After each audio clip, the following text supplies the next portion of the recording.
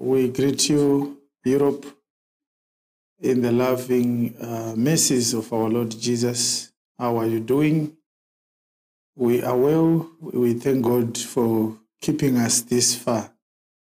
We didn't think at any time that we were going to be here with this strength and with this abundant grace to share with you the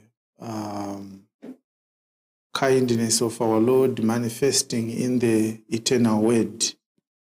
So we are happy to join you. I am with Pastor Irengwe with me today.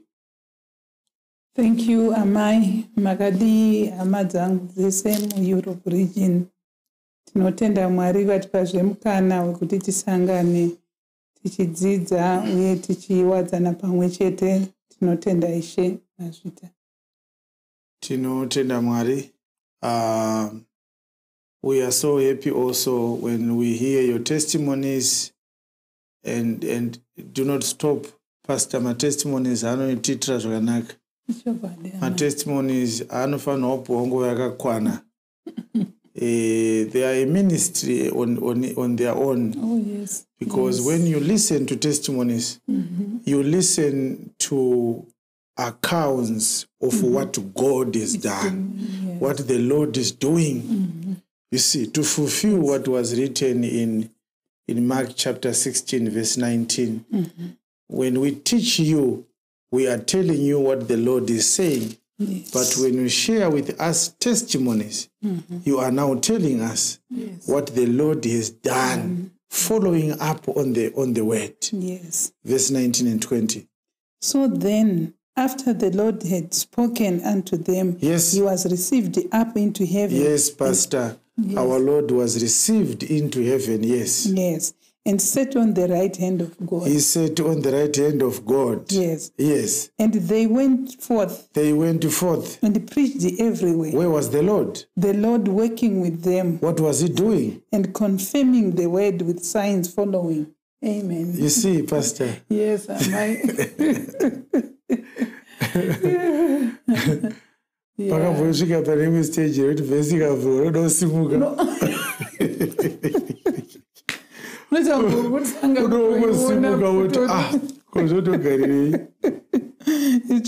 Lord was working with them. Yes. What was he doing? Confirming the word with the signs. Lord was confirming the word with his signs following. So the testimonies, they give us evidence of what the Lord is doing to confirm the word. So after teaching the word, the Lord must follow up on the word to confirm the word in your personal lives. Oh, yes. So each time you come to listen to the word, you are actually coming into a situation where you are given access to the Lord. Oh, yes. The sermons give you access to the Lord. It's a point of contact. Oh, yes. The Lord will meet you on the point of the word. So he says, I am here to confirm. Yes. To confirm the word. You see, this is why it's difficult now for one to go to prayer, to ask the Lord to meet with him. Sangana inesu Fatino nyengetera. We used to sing that song, Pastor. It's true. Fatino nyengetera. Mama utaka utochema.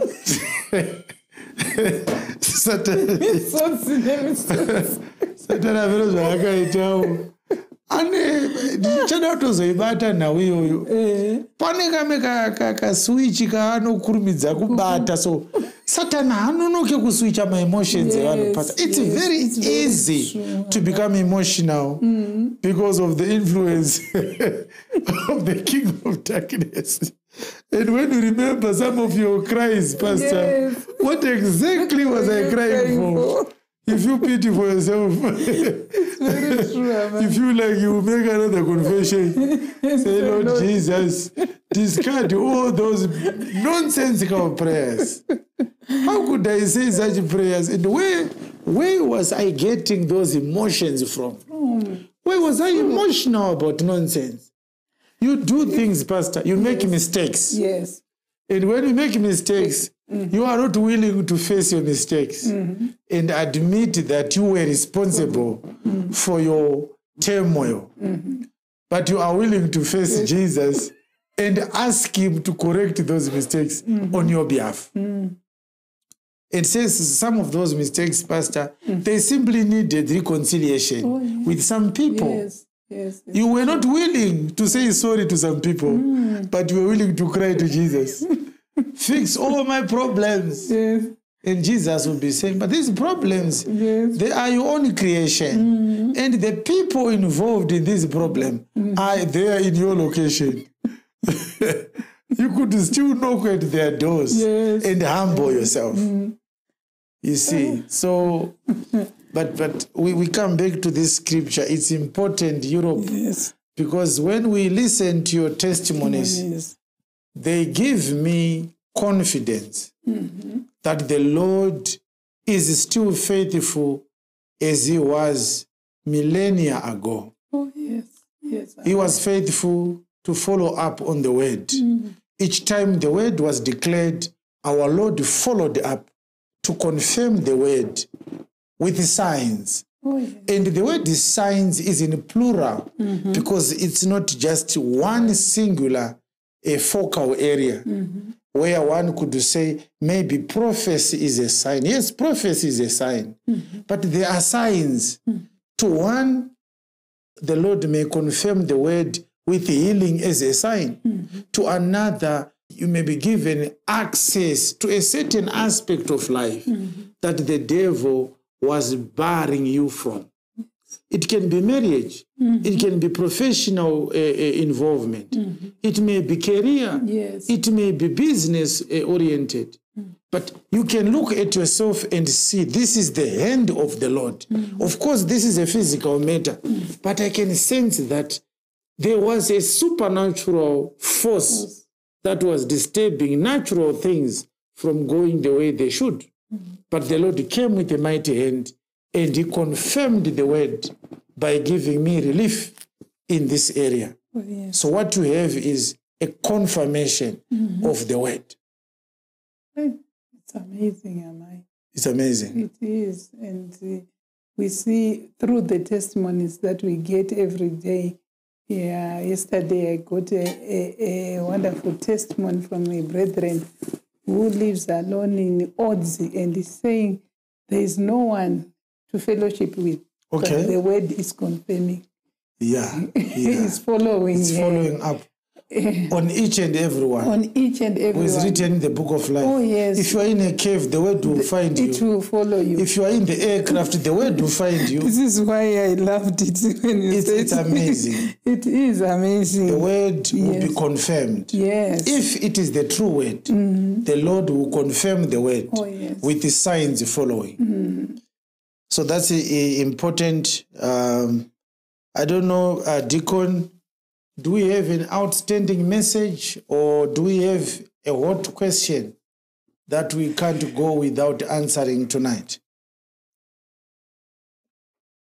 No, we don't have any outstanding message, Amai. You last taught us on apologetics and sound doctrine 3 and answered some questions. I don't know whether you'd want to open the floor. No. We answered questions last time. Let's go into the message. Yes. Probably next time we'll get questions that may be arising from the message I might share with you tonight. But I would like to say something that the Lord continues to emphasize in my spirit for the past few weeks. I'm sure I will continue to speak about it each and every time we meet with every region and even on our secular meetings as the whole church. The Lord is, I was discussing with the pastor a few minutes ago that the messages we taught on Ziklag Sound Advice 12 followed up with the Dare which was a men's meeting and the ladies' meeting. The Lord had started talking to me about these things as early as 2018, but I got the message vivid in 2019. And I did discuss it with a few people that were close to me, and I said to them, there's something that I can't understand and I can't place it. The Lord continues to say, the church hasn't really manifested. There are restructuring adjustments that are required. And then the Lord is talked about the nature of our marriages. Yes. And the issue of virginity with so great emphasis. But the message didn't come in one encounter. It came in phases. So I didn't know what to say, and I didn't understand what the Lord was talking about. What is wrong with our marriages? What is wrong? Until the John series. I can tell you with authority that the John series, the moment we started it, that's when the Lord brought out the whole picture. All right. And then I figured out that when he said, let us now go on into perfection, this is what he wanted us to deal with as well. So let us never spend even a month without visiting one of those messages. Oh, yes. Yes. If you are a lady, continue to visit the lady teachings. If you are a gentleman, you should listen to one of the messages, either the direct messages or the ladies' teachings. Continue to listen to them. I want to tell you that we moved a mountain in the spiritual realm with these teachings. We moved a mountain. We moved a mountain that was heavily suffocating our spiritual growth the whole world over. Amen. The devil was counting on this mountain that we are going to remain a garrulous religious people who are talkative about God. But when you look at how we live extreme debauched life. So the Lord wants us to learn and learn and learn until we understand that the teachings, they opened a new avenue, a new realm, a new dimension of spirituality. It's a make or break dimension that the Lord took us into.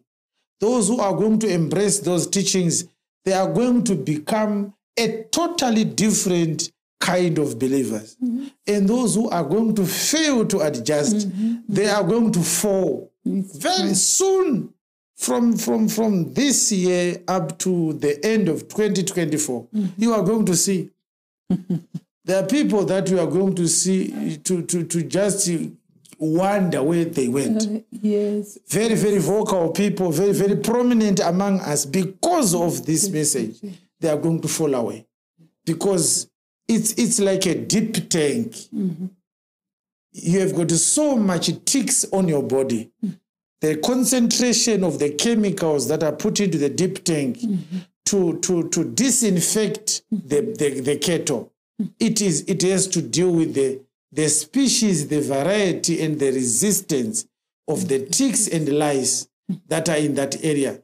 And the agricultural extension officers know how to do that, to calculate. Mushonga watunofanira kuisa mudhibhiri unofanira kunge uine simba rekubvisa zvikwekwe zvese. Dzinoramba kudhibha dzinofa.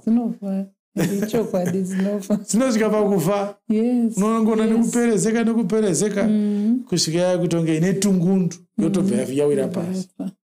It's a new dimension. Yes. I can assure you, if there was an area that the devil was confident no one will go to heaven, it's how we live our lives as far as our marriages and our interpersonal relationships are concerned regarding affections and love and intimacy. Marriages in particular. That was a very, very unattended area. Go to any Christian church today. You won't find them emphasizing purity the way we are doing here. Yes. I can assure you. I can assure you. The depth of those teachings, 20 years from now, people are going to be looking for me. Where is this preacher who declared righteousness unambiguously and so robustly like this? As clear as it is in the scriptures. Where is this preacher? Let us never forget these teachings. You may be struggling to adjust. Don't resist the teaching. Kneel down and pray. Lord, I have learned what you want. I'm too weak to make the adjustments. Strengthen me, help me. Amen. It's not a sin to tell the Lord that I am expected to do this adjustment, but my emotions are getting hold of me. I can't let go of my sinful way. The adjustments I am required to do are too big for me. I was used to sweeping my debt under the carpet and pretending everything is all right. But now I know what the Lord requires. I am willing to make the adjustments. I am too weak to make them. Or maybe you can say, I don't know how to do it. Maybe you are afraid of hurting people that love you. But you know, the Lord wants you to do what is right before Him. You cannot put people ahead of God. You cannot put even your heart ahead of God. No, you can't depend on your heart, remember. One of the most corruptible things that we have on this earth is our heart. You can't trust your heart. You can't trust your heart.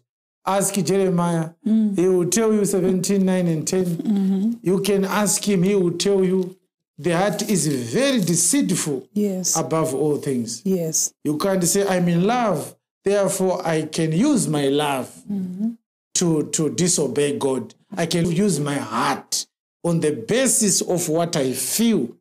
I will disobey God. That would be a terrible mistake. Read Jeremiah 17, verse 9. The heart is deceitful above all things. Oh. Let's hear further. And desperately wicked. Who can know it? So there are people who will be saying, I'm in love. How can I be told that I can't marry a used woman when I'm a boy? My heart loves this woman. You are trusting a very deceitful component of your existence, of your humanity. The moment you include your heart, it's corruption. It's corruption. And the scriptures are too many. This scripture is corroborated as well with Genesis chapter 6, of course. Verse number 5 and 6.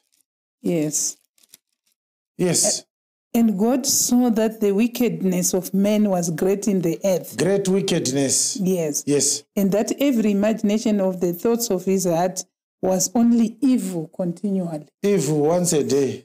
Continually. Evil once a week. Continually. Evil twice a month. Continually. Evil once since I was born. Continually. The imagination of the thoughts of our heart is evil. My God.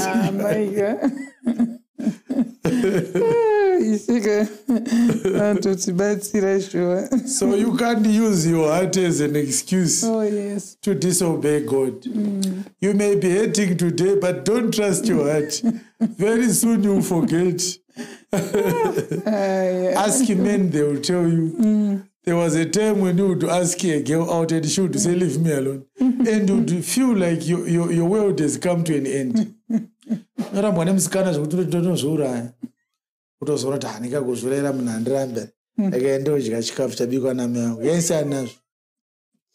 Usangana naye after 1 week aine mkomano wake iwe akakuramba ukaita pipi ngoshaya kuti ko moyo wangu waitwa sei after 2 weeks reko atokanganwa auchamuda nokanganwa tozosangana nemumwe moyo uyoyo unotakabvuta.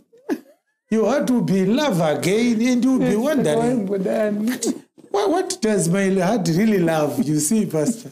Yes. There was a movie, Pastor. Yeah. I don't know who acted that movie. Yeah. They started a shop which was called Husband Shop. All right. So a woman would come and they would write, what kind of a man do you love? Mm-hmm. And so a man would come and she should say, I love a man who is like this and that and that. And the man would come out. Mm-hmm. And on the way out with that man, Yes. the woman would meet another man more handsome than this one. And the woman would come back to the shop. Yes. I saw a man when I was getting out. Are there still many others like him? Amen. It was a movie. Yes. So don't trust your heart. I can assure you it will be a very big mistake. Yes. Yes. Trust God. Do not lean in the thoughts of your mind. Trust in the Lord, and He will make sure, He will guarantee you happiness that you will not regret about. Trust in the Lord. These teachings, they are going to make you very spiritual. These teachings are about purity. You will become truly spiritual. Oh, yes. And those who are going to obey these teachings, they are going to start to experience spiritual experiences they never thought they could experience. Without prayer, without anything. Oh, yes. Because you have purified yourself. You have purified yourself. All right. I came here with a desire to share with you a message that I shared with others in a Bible study.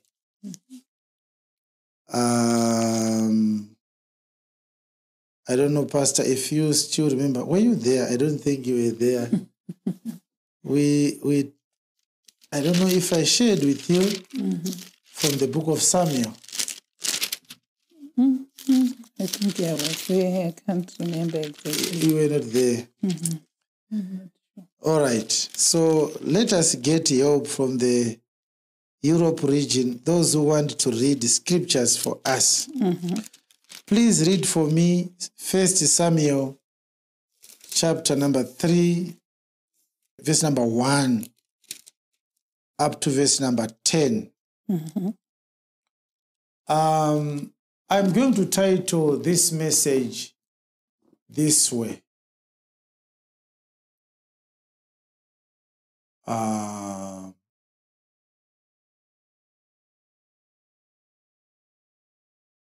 Learning to access the spiritual. Learning how to access or to gain access into the spiritual. I'm using the word spiritual rather than the spiritual realm because I don't want us to focus on the spiritual realm. I want to focus on the whole entity, the kingdom life, which was designed to be spiritual, as we shall learn very soon. Yes. So let us hear the reading of scripture. 1 Samuel 3, 1 to 10. And the child Samuel ministered unto the Lord before Eli, and the word of the Lord was precious in those days. There was no open vision, and it came to pass. Wait. Pastor Tombo, da kuti muzororeka. Ndo kuti muone kuti muri kubereka. Munotanga muchiti kana munhu achingororwa anenge achiti kana achibika anenge achisimuka, akada mvura anosimuka, akada sauti anosimuka. As the family grows, Yes. children are born and children come into the kitchen to join the mother. Oh, yes. So this time around, mai vanenge vakagara, nditorere salt, nditorere mafuta. Saka dzimwe nguva tinovapa mukana wekuverenga Yes. kuti imi mugozororawo mugoonawo kuti muri kukura, muri kuyarutsa. Mtendeshi. Yes, so the beginning of this debacle, as I could call it, it's a crisis. Because when you hear the scripture saying the word of the Lord was precious in those days, there was no open vision. If you look at the phrase that is beyond the semicolon, you can see that it is elaborating and clarifying the first phrase. The word of the Lord was precious. Because when you hear the word precious, obviously, immediately you imagine that the word of the Lord was important. But then that becomes satirical in the sense that the word of the Lord should be precious all the time. If the scripture says the word of the Lord was precious in those days, then there's a problem. What about in these days?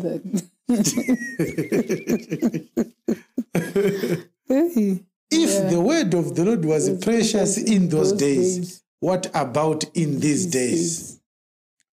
But let's leave it like that, because when you look at the second phrase, and there was no open vision, it then means the word precious is not just giving us a connotation of value. It is also giving us a connotation of availability. Yes. The word of the Lord was rare. The word of the Lord was scarce. And when something becomes scarce, supply and demand economics, it dictates that something becomes of high value, that is precious.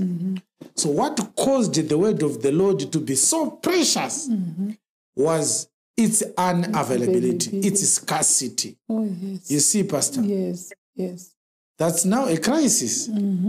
It's a crisis in the sense that you and me, we are found wanting by this scripture because the word of the Lord is abundant. And this is why it is no longer precious.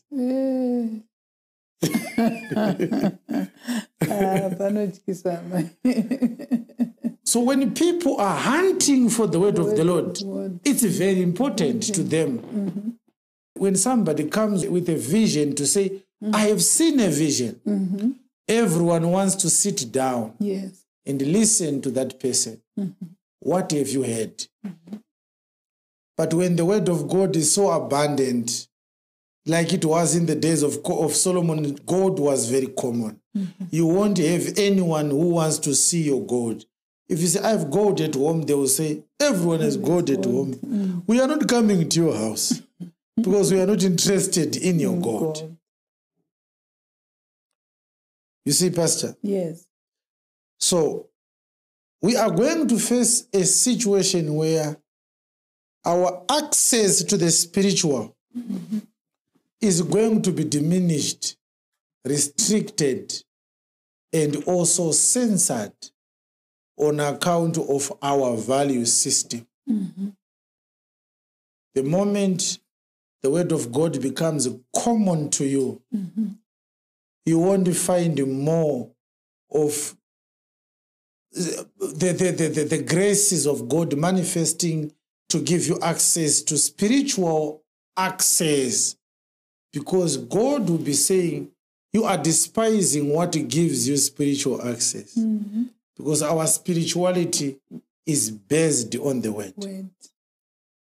So, sufficing to say, one who has no word in him is not spiritual. There is nothing spiritual to talk to him about. It's a waste of time. Spirituality begins with the word. As we shall see, we are in 1 Samuel chapter 3. In verse 1, the Lord introduced the word.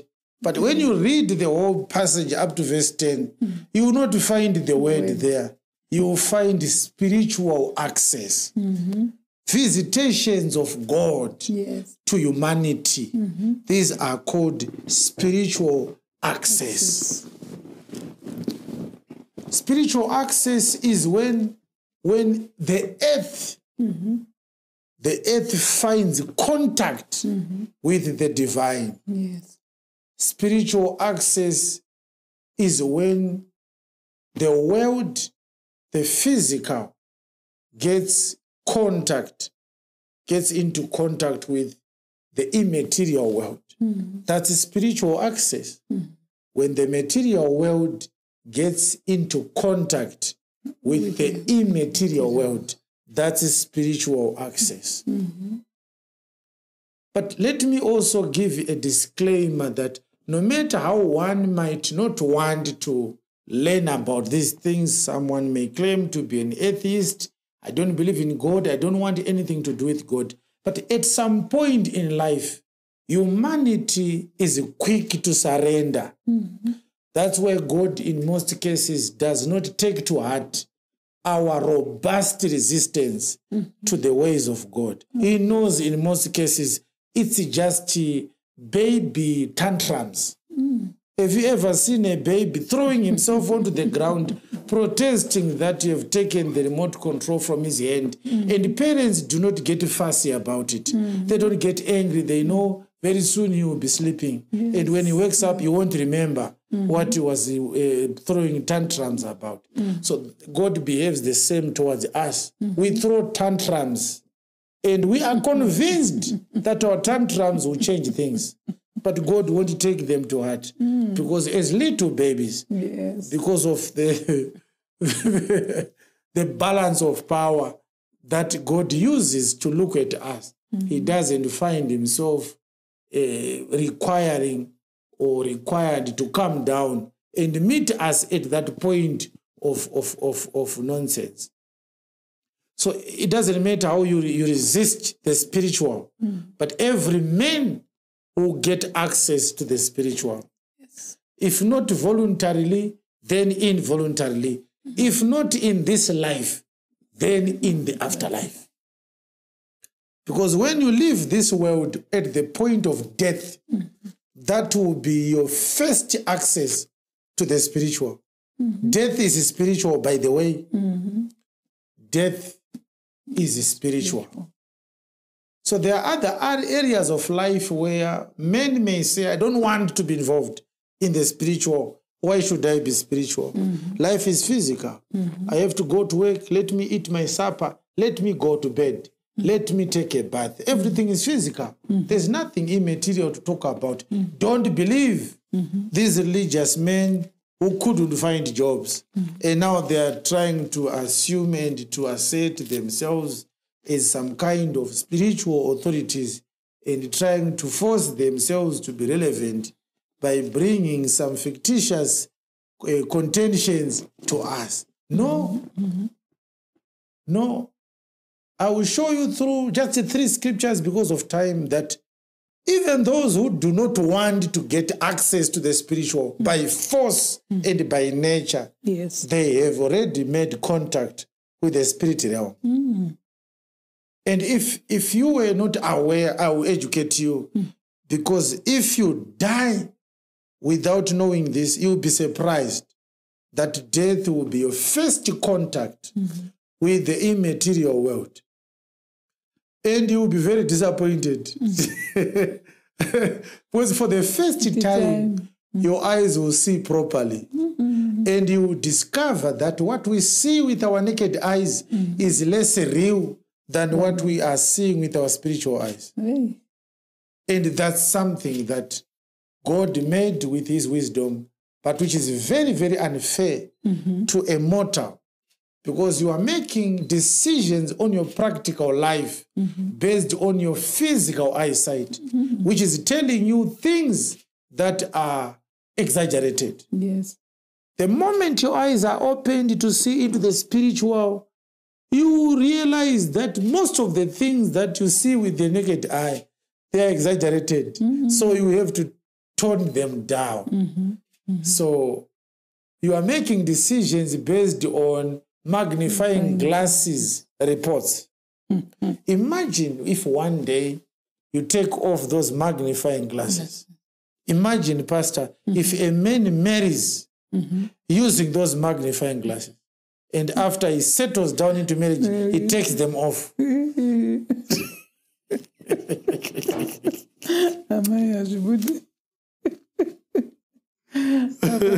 Unaita wa Jacobo ukubuda kuseno wakabata gozi baiwa shozi nalaba ndikuchi shozi kumandipa mna serious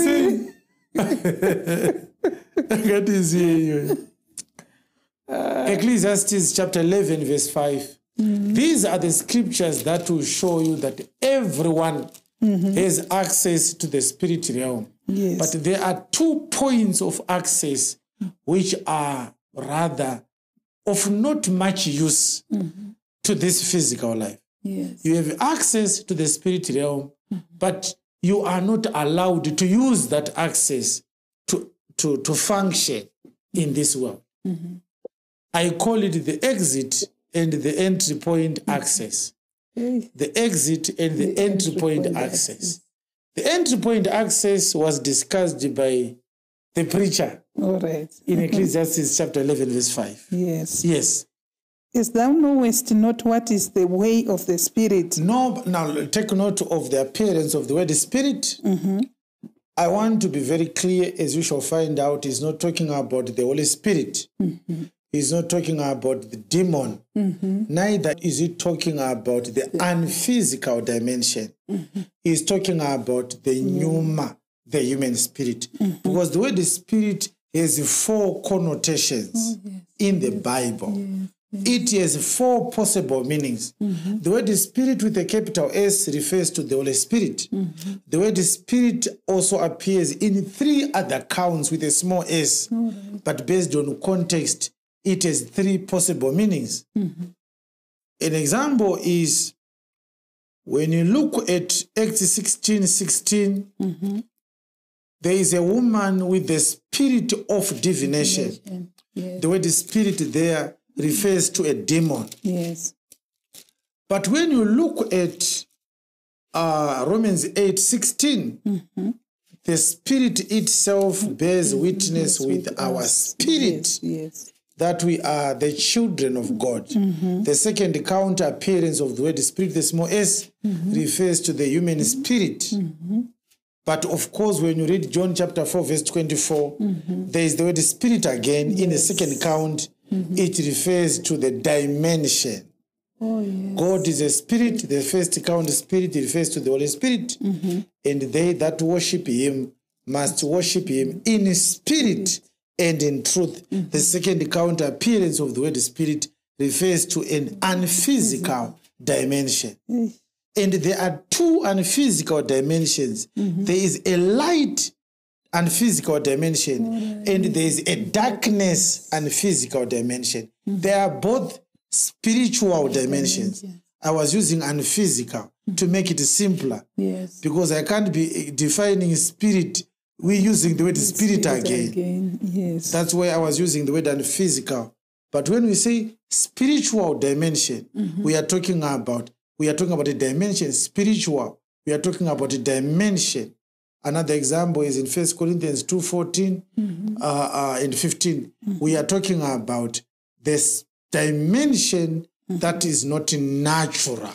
Yes. But the natural man receives not the things of the Spirit of God, for their foolishness unto him, neither can he know them, because they are spiritually discerned. The word spiritual there now is a dimension. All right.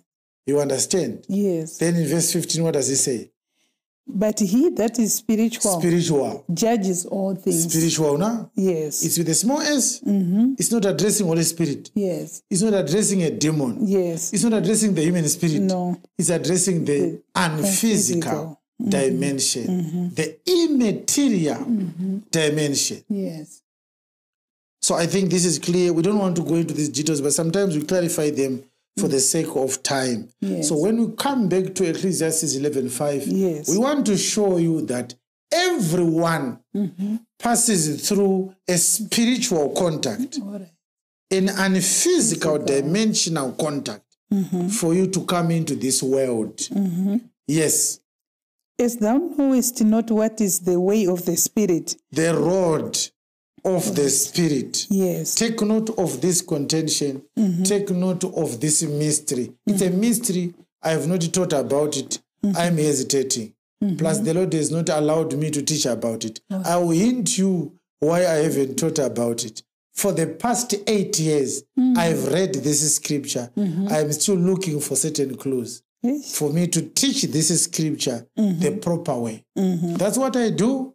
I can hold on to sermons for years. I don't know how I got this ability. But those who started to listen to the John series, they know. As early as 2016, I started talking about the John series. Yes. I knew then that I wasn't equipped to tackle the John series. Yeah. So I put it on hold. Sometimes the Lord reveals things gradually, and a minister of the Lord, a minister of the word, needs to be a very patient man. A very patient man. Yes. Start afresh. As thou knowest not what is the way of the Spirit. So we want to ask, what is Solomon talking about here? Yes. So far we know he's discussing the road of someone called the Spirit. Spirit, Let's yes. find out what is he talking about. Know how the bones do grow in the womb of her that is with child. Even so thou knowest not the works of God who makes all. Now, if you were wondering, Apostle, you have preached so many messages. Just muster some courage and teach us. Yes, yes. But if you look at the preacher, he also acknowledged that no one knows these things, which means whatever we are going to learn, we are going to learn in part. We are going to know in part. So what is he talking about, Pastor? He's talking about how a child is born. So he discusses two things. Yes. Does anyone know how bones grow in the uterus of a woman which is pregnant? Nobody knows. Science is still studying, but there are also so many gray areas. When you look at those who study gynecology and obstetrics, so many gray areas. All right. What else should we be careful about where we say, you don't know the way of the Spirit? Let's highlight that part. Yes. So he divides it into two. He divides the Spirit and the flesh. Right. He starts with the Spirit and then mentions bones. Because Solomon knew man was a spirit before man had a body. So before we can talk about growing bones in the womb of her that is with child, there must be a spirit that makes these bones to grow. Yes. But have you ever thought about it, child? Have you ever paused a moment to think about it? When Adam was made to become a living soul, God made a body from the dust of the ground. And after he had completed making, he blew into his nostrils, and man became a living soul. So the human spirit that was created in Genesis chapter 1 remained in God, while God was busy building a body. Yes. And when the body was made, God took out from himself and he blew into the body, which did not need to grow inside any woman's womb. Yes. There was no woman's womb involved. God did everything. God was the father and mother of Adam. Hey. Have you ever thought about it? Where is the human spirit? And at what point does this human spirit get into a body? At what point? Okay, let me clarify it further. Science says when a man is intimate with a woman, he releases up to 4 million cells that are capable of impregnating 4 million women at once. Hey. But only one sperm goes into the uterus to fertilize the egg. And if it splits, they are twins. Hey. You see, the question, Pastor, is, so if there are 4 million sperm cells that leave a man, do they all have spirits? Am I?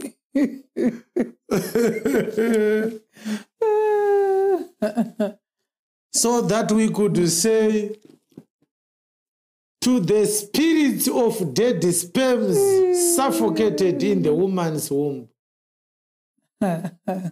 Which means each time a child is born, we have 4 million souls that have died. Are you getting this? Yes. But the bigger question really is, if you meet a boy right now who is 8 years old, of course he already has seed in his loins. Whether that seed is capable to impregnate a woman or not, that's another story. But when a child is born, he is born with all the organs that he's going to use. Of course, he needs to mature for that organ to function. Yes. We understand that. Yes. But let's say when we look at a boy who is 8 years old, because so far scientific evidence has proven that an 8-year-old boy can impregnate a woman. So far, yes, there is such evidence. It has happened. Let's say an 8-year-old or a 10-year-old. When does the spirit of the child who is going to be born to this 8-year-old, when does he come into this world? Number one, answer A, was this boy born with these children in his loins? Kureva kuti paakazvarwa akazvarwa ari a soul yakatotakura masouls kare maari. If that is the case, iyo paakazvarwa soul yake yakapinda rini muna baba vake? So if a man is going to have 5 children, when God sends that seed that is going to bear 5 children into another man's loins, does God deposit 6 souls into a man's loins? One carrying 5, so that when this one comes out, he comes out with the 5 souls to multiply later. Is that how it happens? So Solomon simply said, nobody knows how it happens. When does the spirit man leave God to come into manifestation? Because of course we shall read the scripture soon and we shall see that the spirits that we see here on earth, they are coming from God. I can assure you, such a scripture is there in the Bible. Hey. Kwete kuti yakasikwa naMwari, aiwa zvokusikwa takazviparidza kudhara. Kutobva chaiko kuti mweya uri kubva kupi? Uri kubva kuna Mwari. And take note of my choice of words. I did not say the spirits are coming from heaven. No. I said coming from God. And God has offices in different galaxies and different planets and different environments. Some of them are outside the planetorial environments. So God can place those spirits elsewhere other than heaven. Because for heaven to be entered, there needs to be qualification. And the qualification is the blood of Jesus, which is an earthly encounter. No one can find heaven without passing through the earth, because the blood of Jesus was availed on the earth and not on Mars, on Jupiter, on Mercury, or on the moon. The blood of Jesus was placed on the earth. Anyone who wants to go to heaven must first pass through the earth. That's where we are born into the earth to find the blood by which we qualify to go to heaven. But where is the spirit man coming from? We don't know the realm, but we know the source who runs that realm. It is God. But at what point does the spirit man leave, wherever it is, to come into this world? Others may come, however, with a different theory and say, well, you are talking about leaving a realm to manifest on earth. What if these souls multiply at birth? Which means each time a child is born, he multiplies the human spirit into many that then go and settle into the men's loins. By so assuming, we would have made a great blunder. We would have assumed that the human spirit is a biological phenomenon. Because only biology has got this system of fusing and splitting into different cells. In spirit terms, what was made remains until the end of time. You understand, Pastor? Yes. So, ndataura zvinhu zvakawanda ndoziva kuti vanhu vanototimisika musoro kuti apostori vari kudii munhu anozvarwa sei munhu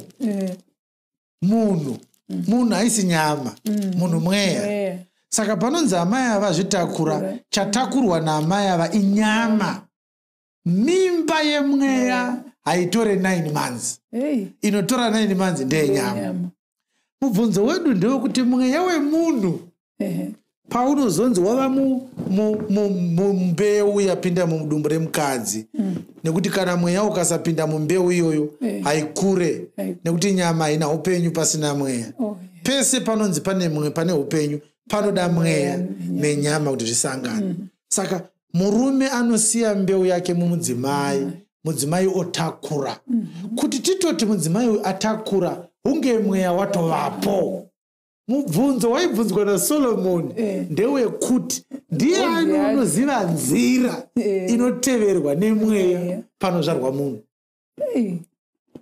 saka Solomoni anga atosiyana wekuti mweya unonge usipo akati zviri pachena mweya unonge usipo panyika pozi kuti mweya ude nzira ka ungoita kufamba dai Solomoni aifuka kuti mweya unoramba uripo aisataura zvenzira which means we have to discard the second theory that spirits multiply the same way flesh multiply.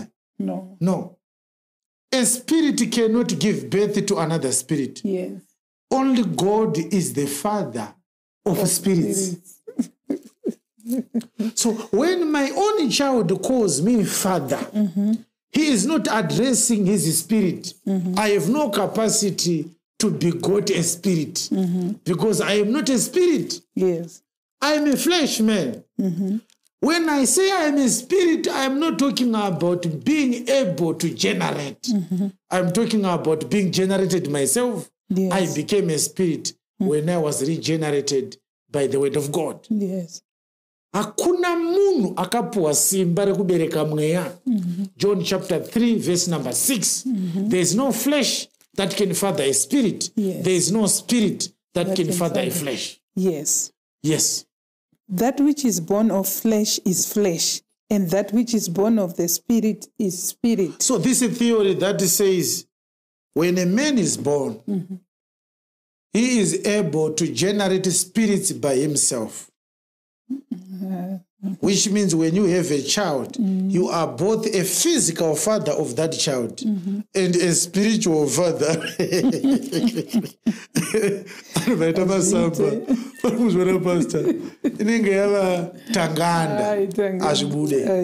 Because of scriptures like John chapter 3 verse 6. The flesh cannot birth a spirit. And when we look at John 4:24, it says God is a spirit. Which means if we find a spirit, only God can father a spirit. Because we are now qualifying John 3:6 with John 4:24. Yes. Flesh can begot flesh, and spirit can begot spirits. Yes. Who is a spirit? It is God. God is a spirit. Yes. Therefore, whenever we want to see a spirit, God, not a man, should father that spirit. For further reference, you can read Hebrews 12, verse number 8 to 10. We don't have time. Yes. So, according to Solomon, the spirit comes from God.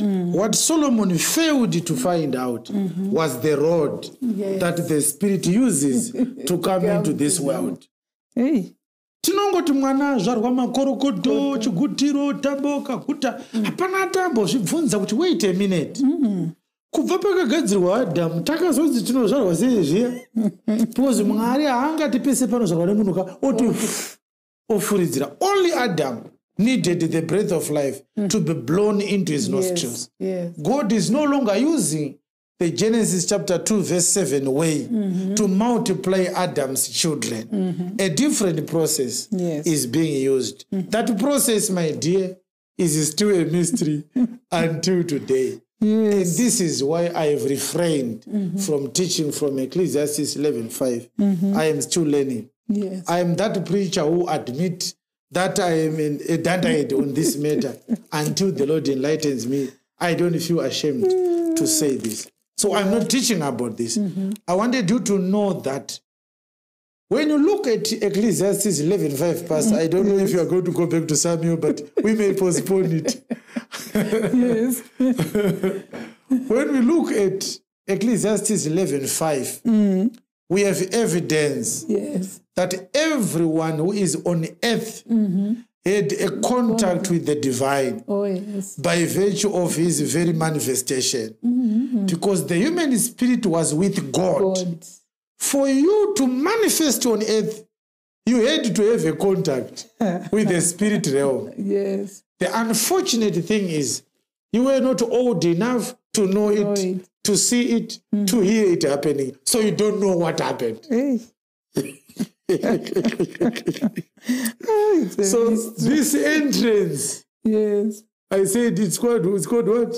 A mystery. The exit entrance. The exit and entrance access. The exit entrance access. Point. Yes. The exit entrance access. So you were there. Of course, you left a certain realm. You ended up in your mother's womb. During that transition, during that road, during that trip, you were so tiny and so off. You don't know what happened until today. Yes. Science has no control over these things. There are no imagery machines that can figure out how a spirit manifests until a woman finds life in a womb to say the baby is kicking and the father touches his wife's womb to feel the boy kicking. Nobody knows, I can assure you. Those are mysteries that those who want to pray should go and pray. Solomon admitted ignorance to this matter. He said, as thou knowest not what is the way of the Spirit. Vaya vanoti vane forensic prophecy vaya ndopavangadai vachitouya ipapapa nevaya vanonzi vanoti back from the future vaya ndovangadai vachitiudza manje zvino ukavateerera unotoona kuti hapana chozikanwa vanototaura. For example, if you check Makandiwa's messages, he actually taught that we have a capacity to birth spirits. That's what he taught. And when you see such a man smartly dressed like that, talking like that, the Nigerians have got an adage which says, when your eyes have seen your ears, know that something is wrong with your mind. They also say when a handshake exceeds the elbow, it has turned into something else. It's no longer a handshake. How can flesh begot a spirit? Go and read 1 Corinthians 15. Apostle Paul dedicated the whole chapter speaking about the distinction between the father of the flesh and the father of the spirit, which is Christ Jesus. It's a simple scripture. You don't need to have yourself twisted in your mind like that. Let's leave it. So this is the entrance access point. You passed it through a spirit realm when you were being born. The unfortunate thing is no one knows how it happened. You don't know how it happened. Yes. Your father does not know. Your mother does not know. If you ask your father and your mother, their story begins with their bedroom. It ends with their bedroom. But believe me, you came a very long way from an unknown destination until you manifested into the earth. Nobody knows until this day how it happens. Ask your neighbor, do you want to know? How much do you think you are going to know? Ongochiti wakuziva magwaro. Pasemunzi akadai anobva kupuruvhira kuti unoita stress pastor kuti kaba ichikwadi paipe Mwari vakabudisa mweya vakaisa muna Adhamu. Adhamu akanobereka vanhu. Kupakazvarwa Kaini mweya wakafamba sei? Kuna Adhamu futi wakabeba. This is the entrance access. The entrance point access. Let's look at the exit access. When you leave also, you pass through a realm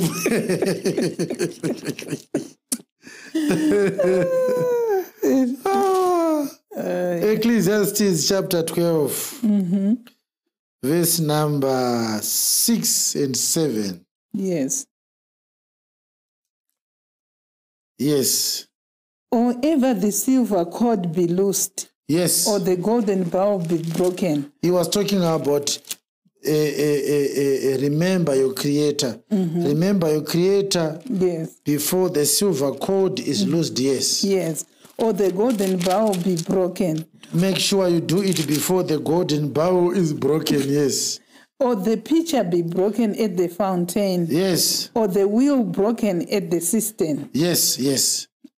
What shall happen? Then shall the dust return to the earth as it was. Where shall the body go to? Then shall the dust return to the earth as it was. What is he talking about? The exit, But what is he describing as the dust there? the flesh, The body. Where shall the body go? to the dust as The it was. body shall return to the earth as it was. What about the spirit? And the spirit shall return unto God who gave it. Am I?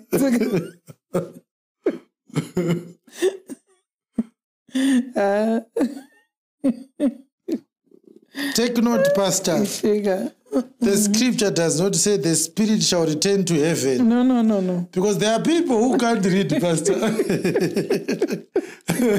There are people who simply can't read. They will go around saying the Bible is clear. Yes. We came back from heaven. We will go back to heaven. They are forgetting that creation did not happen in heaven. Pastor, are you still remembering that? Yes. When we learned even in the If you go to Genesis chapter 1, God was not in heaven. No, he wasn't. God was not in heaven. God actually was outside heaven. Creation was done from outside heaven. Adam was created outside heaven. Yes. So don't confuse yourself. We beg you. And Pastor, comment on the word spirit in Ecclesiastes 12:7. Yes. Is he talking about Holy Spirit? No. Is he talking about a demon? No. Is he talking about a dimension? No. What is he talking about? The pneuma. The pneuma. Yes. Is it not a lovely scripture, Pastor, verse 7? Could you please read it again? Then shall the dust return to the earth as it was. The dust shall be buried. The body will be buried. Yes. And the spirit shall return. There are others who are saying, we don't want to be buried. And you ask them, what do you want to happen to your body? They say, cremate it. Yes. What should we do with the ashes? Throw them to the wind. They do not know that the wind will put everything down to the earth. It's the same thing. You are still being buried to the ground. What is simply happening is you are giving the ground a refined body, a charred and a smoked body. And the spirit shall return unto God who gave it. Akomana. Yes. The spirit shall return to heaven. To God. The spirit shall return to God. Which means uchungobuda munyama chete mwaranga kumirira. Uchungobuda munyama mwaranga kumirira. Rodi yacho yekubuda nayo. Apana foot. The same way, Pastor. Yes. Nobody knows the way in. Nobody knows also the way out. Yeah. It's a mystery. Explains why it is an entrance and exit. It's an exit, entrance, access. Yes. The unfortunate thing is these access points, the world of the living does not know the details. But what I can assure you is when you leave, by the time you leave, you will have some ideas on how it happens. But God closed that. As soon as you leave, the door will be closed. So you can't come back to tell the people. Let me tell you, don't be fooled by God. I know how to go. You can't come back to tell the people how it happens.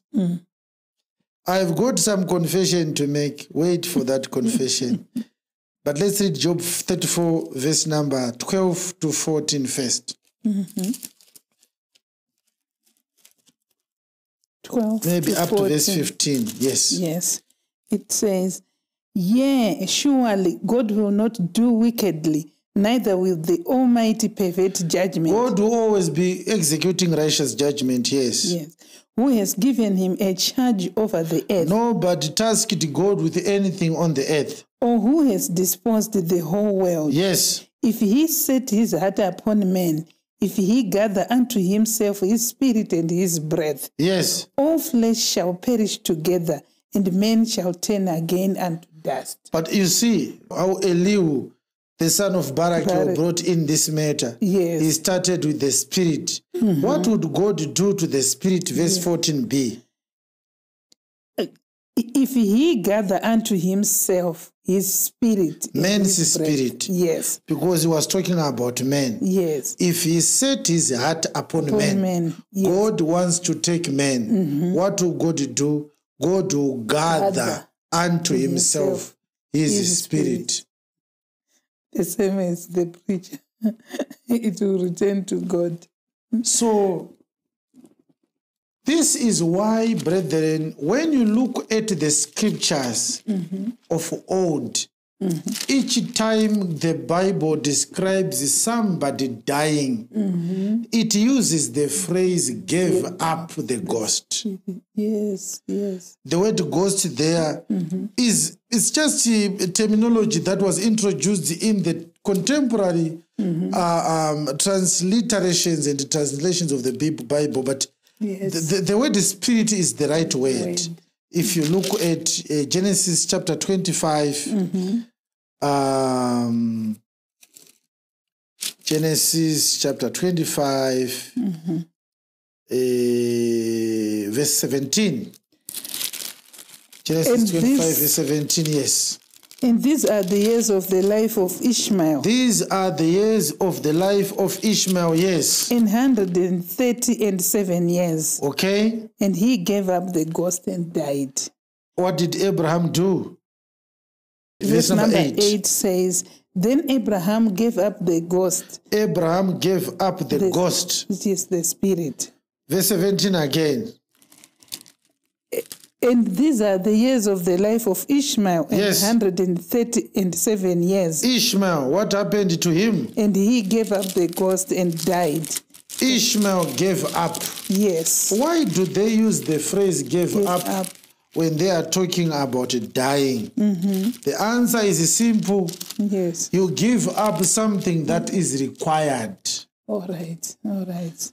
So each time a person leaves the earth, it means your spirit is leaving this earth on demand. God will require Yes. your spirit to live. Let's also look at how Jacob died. How Jacob died. Genesis 49, Yes. verse number 33. And when Jacob had made an end of commanding his sons, Yes. he gathered up his feet into the bed and yielded up the ghost and was gathered unto his people. Oh. Who was gathered up to his people? It's Jacob. Jacob.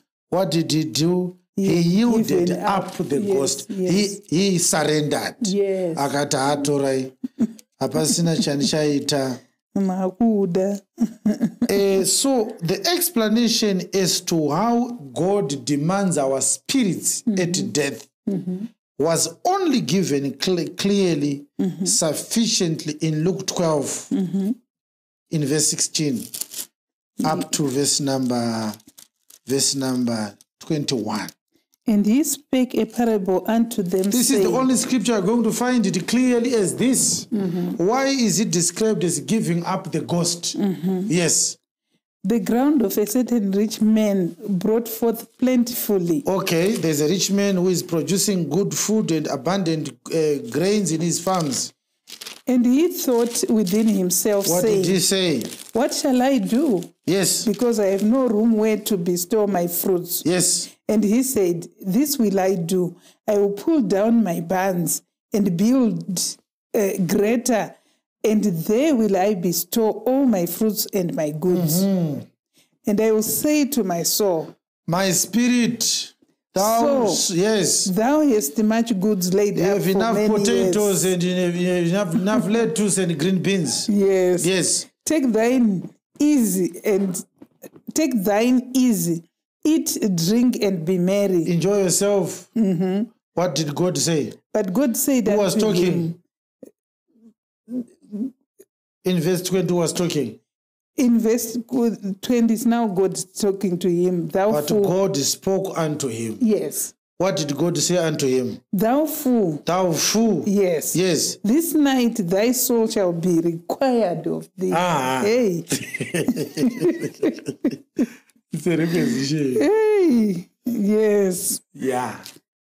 The good thing about Luke 12 is it's the Lord Jesus saying it, yes. who designed everything. So this is the architect of life. Yes. Telling you how death happens. Each time death happens, Yes. it is happening at the request of the soul. So, In this case, the word the soul is referring to the spirit. Yes. Because the soul is the union between the body and the spirit. Yes. But the body, according to scripture, it will return to the dust, to the ground from where it was taken. Yes. But the spirit will come back to God who gave it. Yes. So we are now applying Ecclesiastes 12:7 on Luke 12:20. Yes. And Ecclesiastes 12:7, it explains why God will require the soul of a fool. Verse 7 again. Then shall the dust return to the earth as it was. It was earth before, it will be earth again. And the spirit shall return unto God Why? who gave it. Who gave it? Yes. So it's a requisition from the one who gave it. Yes. That's why he doesn't want to be asked why. God doesn't want to be asked why. He wants to take the soul of a fool. Why? Why? Pastor, Isha akati ndakukutorai amugone kuti indava. Anzi achitori papa verse 7. Mukatoti waika mukutotaura kuti muri benza muzive kuti chii chiri kuitika. Kana muchiziva kuti Mwari ndiye akapa mweya munobvunzirwa. Imagine kuti mukakuritisa munhu bhara pastor moenda kumba kwako ndazitora bhara munzi indava.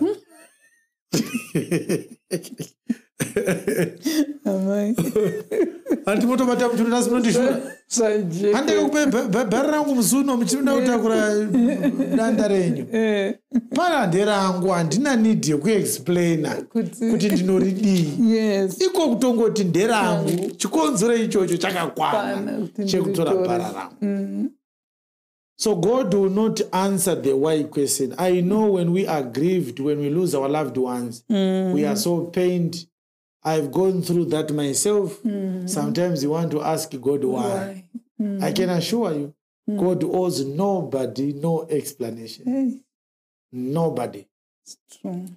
When you ask why, you are telling God that you are a fool. You have not yet met God. You know nothing about spiritual things. You are proving to be a pagan who has no knowledge whatsoever about God. But when we are educating you here like this, even when you are bereaved, when you lose a loved one, you don't weep and sorrow as those without hope. You have hope. You know what is happening. So, the situation we find ourselves in when we lose our loved ones to death, it's like you are farming broiler chickens at your house. And so among your chickens, 2 chickens become close friends, very close friends. They feed together in the feeding trough. They spend the whole day following each other. Maybe they're in love. It's a hen and a cockerel. And then one day you decide that you want to cook the cockerel. You want to cook the cockerel, you boil your water, you send your son, catch that cockerel, I want to cook it today. Can the wife of the cockerel scream and say and ask why. It won't happen. Une mbudzi dzako imwe isheshe imwe chikotora dzimwe inyenye dzakawanda pamba pako dzobva dzawirirana chikotora neshesha hadzoteerana kumvura dzinoenda dzese kunofura dzese mudanga dzinenge dzakavata dzakatsamirana kudai dziri dhali nadhali. One day of waishanyirwa nasekuru vako vauya vazokuona pamwe panenge paine urongwa hwemusha hunoda kuitwa kuti vanhu vawanda regai tibate chikotora ichi tiwane muriwo. Iwe unokosingambofunga kuti chikotora ichi chine mhuri unokoitongoona muriwo sazvatinoita pastor pane akambofunga kuti chikotora ichi chine vana hapana unongoti batai muriwo vana sekuru vauya mumusha vadye. Sekuru ndiwo muriwo watiri kukupa iwe unotovapira aumboti sekuru imbudzi ndibaba vembudzana idzi uyu ndiye mukadzi wacho autombori kana kuzvinzwa. Sheshe ingatangira siyana nemurume wangu ndosara ndichidya chii. Zvimwe zvikotora zvinondishungurudza panapa mukaurayawo totorarama panapa ndiri rugare nechikotora icho chichi ndachinodyiwa pane zvimwe zvifana zvinondishungurudza pamusha panapa mudanga muno vana vangu ava vanotsikwa kana mukauraya baba wavo ndakumuuraya aita sei ingaonhasi kudya mumunda mevanhu wana. So we have a tendency to ask God why, and we say this man was a decent man. This man was a family man, a peaceful man, a humble man. Why would God take such a man? As if God told you that death happens to trouble causers. There is no such doctrine in the scriptures. Yes. You see? As it is appointed unto all men once to die, and after that the judgment. That's Hebrews 9:27 and 28. Yes. And when you look at Genesis 3:19, we were taken from the dust and we shall return to the dust. That's the simple explanation. Don't talk about witchcraft. Don't talk about ritual killings. Don't talk about increasing crime. Don't talk about gun violence. Death was designed by God to happen to all men. So we just wanted to clarify this, but it has nothing to do with the matter we have. We are not going to touch the Samuel issue. Let's end at chapter 3, verse 1. And I will wrap up my introduction with emphasis on the access points. Doesn't matter how much people do not want to admit the existence of God. Some will say we admit the existence of God. We don't identify with the orthodox method of finding God, which is the religion method. We want to use a scientific method. Or others will say our problem with religion is it's too dogmatic. It causes people to be narrow-minded. It doesn't matter your argument, but at some point, everyone who admit that we have a superior environment to the one we live in, the spirit environment. That's why even those who don't believe in God, they speak on the gravesite of their loved ones. You don't believe in God, but you bury your sister, you write a message on the tombstone. Whom are you writing to? You are acknowledging that your sister is somewhere. That's an admission of the spirit realm. Yes. When your sister was still alive, you didn't talk to her without seeing her. You couldn't enter into any room and start to say, my sister, I miss you so much. You had to call her. You had to visit her. Why are you talking to your sister whom you don't see by the gravesite of your sister? You are believing that the words you are speaking somehow they will be heard somewhere. That's an admission that the spirit realm eventually is existing. Yes. So let's not really have a battle of semantics. The truth is the whole world admits there's a realm beyond this one we live in. So unfortunately, the exit access point is inaccessible to the living as much as the entry point is also. So we are all going to participate. We are going to have contact with the spiritual. We are going to have contact with the spiritual, the unphysical. But the method is a very, very deprivative because it doesn't give the living knowledge of what is happening. The moment you are going to be breathing your last, believe me, you are going to experience something that is so amazing. I wanted to make a confession. This is my confession. I once left my body. I am not saying this to convince you to believe it. I don't really care whether you believe it or not, but it's the truth. I left this body at some point. It happened not once. I left this body and I went somewhere and I experienced leaving this body. I can assure you, those who cry when people die, they are those who have been left by the plane. Basi wanendege vanochema. Anenge ari mudega acheme ndikutaurira chokwadi. Anotanga kutonakiwa. Ndozvamakaita kwika mudege munonakidzana imi.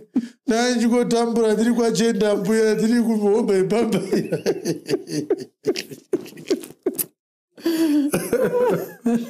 So the mystery about the exit access point is that the moment you encounter it, you start to encounter it. Your memory is shut down for those moments from the previous world. You don't leave this world while remembering it or thinking about it. There's a transition, a very, very sporadic, spontaneous transition. You don't know how it comes into existence, but immediately you start living. Your orientation is changed. You don't think about anything. From this side. Zviya kunzi ari kufunga vana vake zviya ndokudawo kutaurirai vana barara vedu kana muchida regerai muteerera but ndiri kutaurirai chokwadi hakuna munhu anombofunga vana vake kana wakabuda munyama hameno zvinhu zvamune matosanganawo nazvo ndokutaurirai chokwadi hakuna munhu anombowana luxury yekufunga chinhu chinonzi vana vagonzi vake futi mutsara iwoyo kunext life hauexiste. Hakuna munhu ane vana kulife yoyeyi. The institution is so great. Only God matters that side. Only God has children. Let me leave it.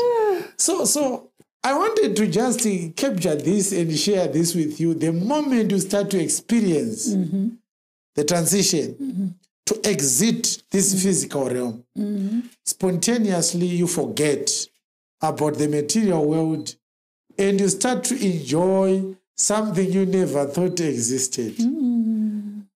Even those who die in great pain because of serious diseases, the moment they start to leave the body, the pain vanishes spontaneously. They don't die in pain. Pain happens until the moment of death. As soon as the spirit starts to live, it's a very peaceful experience and it's a very exciting experience as well.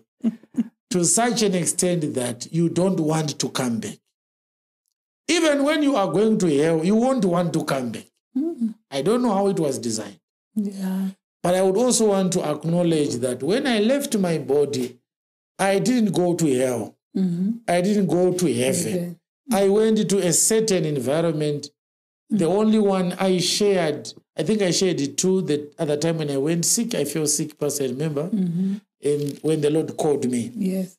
I have never said to anyone I went to heaven. I want to continue with my position. Yes. I've never been to heaven. I desire to go to heaven. But I once left this body. I can tell you this without doubt. Yes. So it's an exit point access to the spirit realm. Yes. If we were allowed to come back and explain to you how it happened and what is there, you would have a better desire, a more vehement desire to experience the world that I'm talking about. So it's an atmosphere, it's a world that is so overwhelming. When you have one access in one lifetime to the immaterial world, you will have a desire for God that no one can tame. Zviya zvokunzi akafurirwa akabuda ichechi zviya una chawakaona arikozina chawakaona iye no evil, see no evil. But I can assure you, if God was to give you that access, you would become different in all respects. In all respects. Yeah. So when we meet people sometimes, for example, people talk to me and say, are you not afraid what these people will do to you? Talking about those who are persecuting us.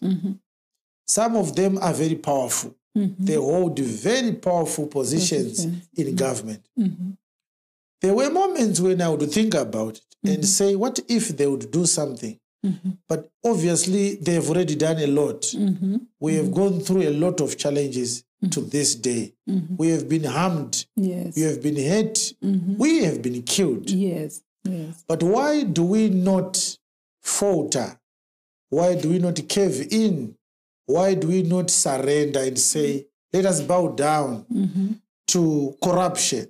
Let us bow down to perversion of holiness and righteousness in the name of preserving our mortal lives. The answer is the value of your life to you today will change the moment you get access to the divine environment. Yeah. Right now, if you buy a car, you don't want anyone to drive it. It's your special car. Am I lying now? You're not lying. It's not a lie. There are things that you don't want anyone to touch. These are my special products. They define who you are. They give you that prestige, that pride, a sense of achievement. They distinguish you from the common lot. Yes. I'm different. At least I've got something to prove. My uniqueness in the community. Yes. But I assure you, if God was to grant you access to what I'm talking about, you will have less interest. You will not lose completely interest in the things of this world. Yes. You will love them, but with a level of restraint that you can't explain yourself. When you have money in your pocket, you don't feel it like what others feel when they have money. Have you ever felt it, Pastor? Yes. If you put $1,000 in your pocket, something continues to remind you. Do you know that you have 20,000 in your account? You can't forget the money in your account. Have you ever seen it, Pastor? Yes. Yes. You can't forget. And if you buy a car, you want to hold the keys every time so that people may not mistake you with pedestrians. You want to show You start to say, I can't use public transport. Especially when you are from Africa, where public transport is used only by the poor. In other countries, people prefer public transport for daily commuting to work. Yes. It's even more convenient, cheaper, and faster than driving to your place of work because of inconveniences associated with the traffic jams, long routes, because the trains, they use public trains very fast. Very fast, very fast. Yeah, I was in New Delhi, and I wanted to go from New Delhi, the CBD, to a certain place which was called Gagaon. And I Googled and I found out that It was going to take me 3 hours to use Uber, but it was going to take me 45 minutes to use a train. Yes, the New Delhi train system is very fast. It's very fast. It's very efficient. Hours. 3 hours, yes, 45 minutes. yes, because of traffic jam. Yeah, 3 hours. Yeah. So when you say I am using public transport, when you are in those areas, you don't sound poor. All right. Everyone who understands, no, it's not poverty that is sending you to the train. It's convenience. Yes. But when you are in Africa and you say I'm using public transport, everyone will say this one is poor or poverty to kill him. So you always want to tell them that you own a car. Yes. But let's leave the African case. We will talk about like this because we need to uproot this case. At some point, God will give us grace. And the African case will be uprooted. We need to preach about it every time so that even our mindset can get prepared to live a case-free life. Yes, yes. So this is an access point. But I want to conclude by showing you that we need the word to find access to God. Because the word of God is our fuel. When they want to launch a rocket, they use fuel. Yes, yes. Fuel that propels rockets. You see, Pastor, I don't know what I was reading, but I was hearing that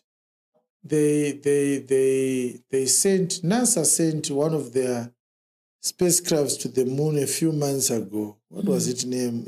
I followed it closely. Yes, I will tell you then yes. They launched it early in the morning. It took about 26 days.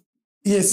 That one. It traveled hundreds of thousands of kilometers per day, and it arrived many days later.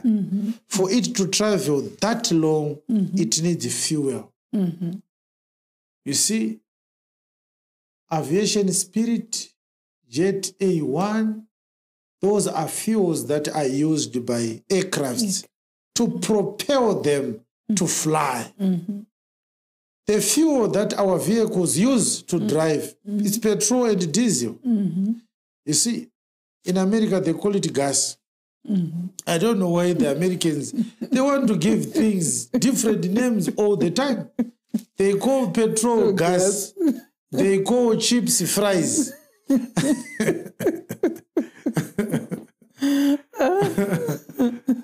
Okay. But why do aircrafts need high-octane fuels than the fuels that are used by road vehicles?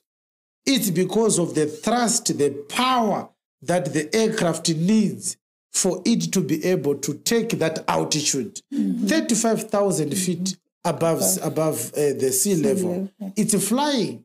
So it needs to generate thousands of thrust to overcome gravity, to overcome drag, to have effective aerodynamics. So the difference in the fuel determines the ability. This aircraft needs to fly. This rocket needs to fly. This spacecraft or spaceship, it needs to fly. It needs a better fuel. So our physical bodies, we fuel them with plates of macaroni, lasagna, beans and potatoes.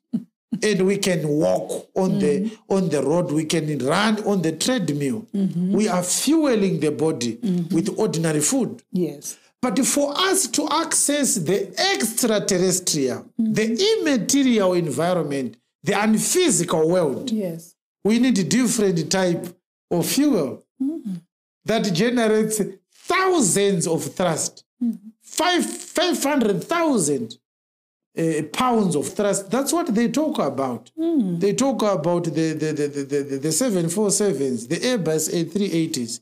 They generate millions, 2 million pounds of thrust to carry that behemoth up into the sky and fly for 2,000 miles without stopping.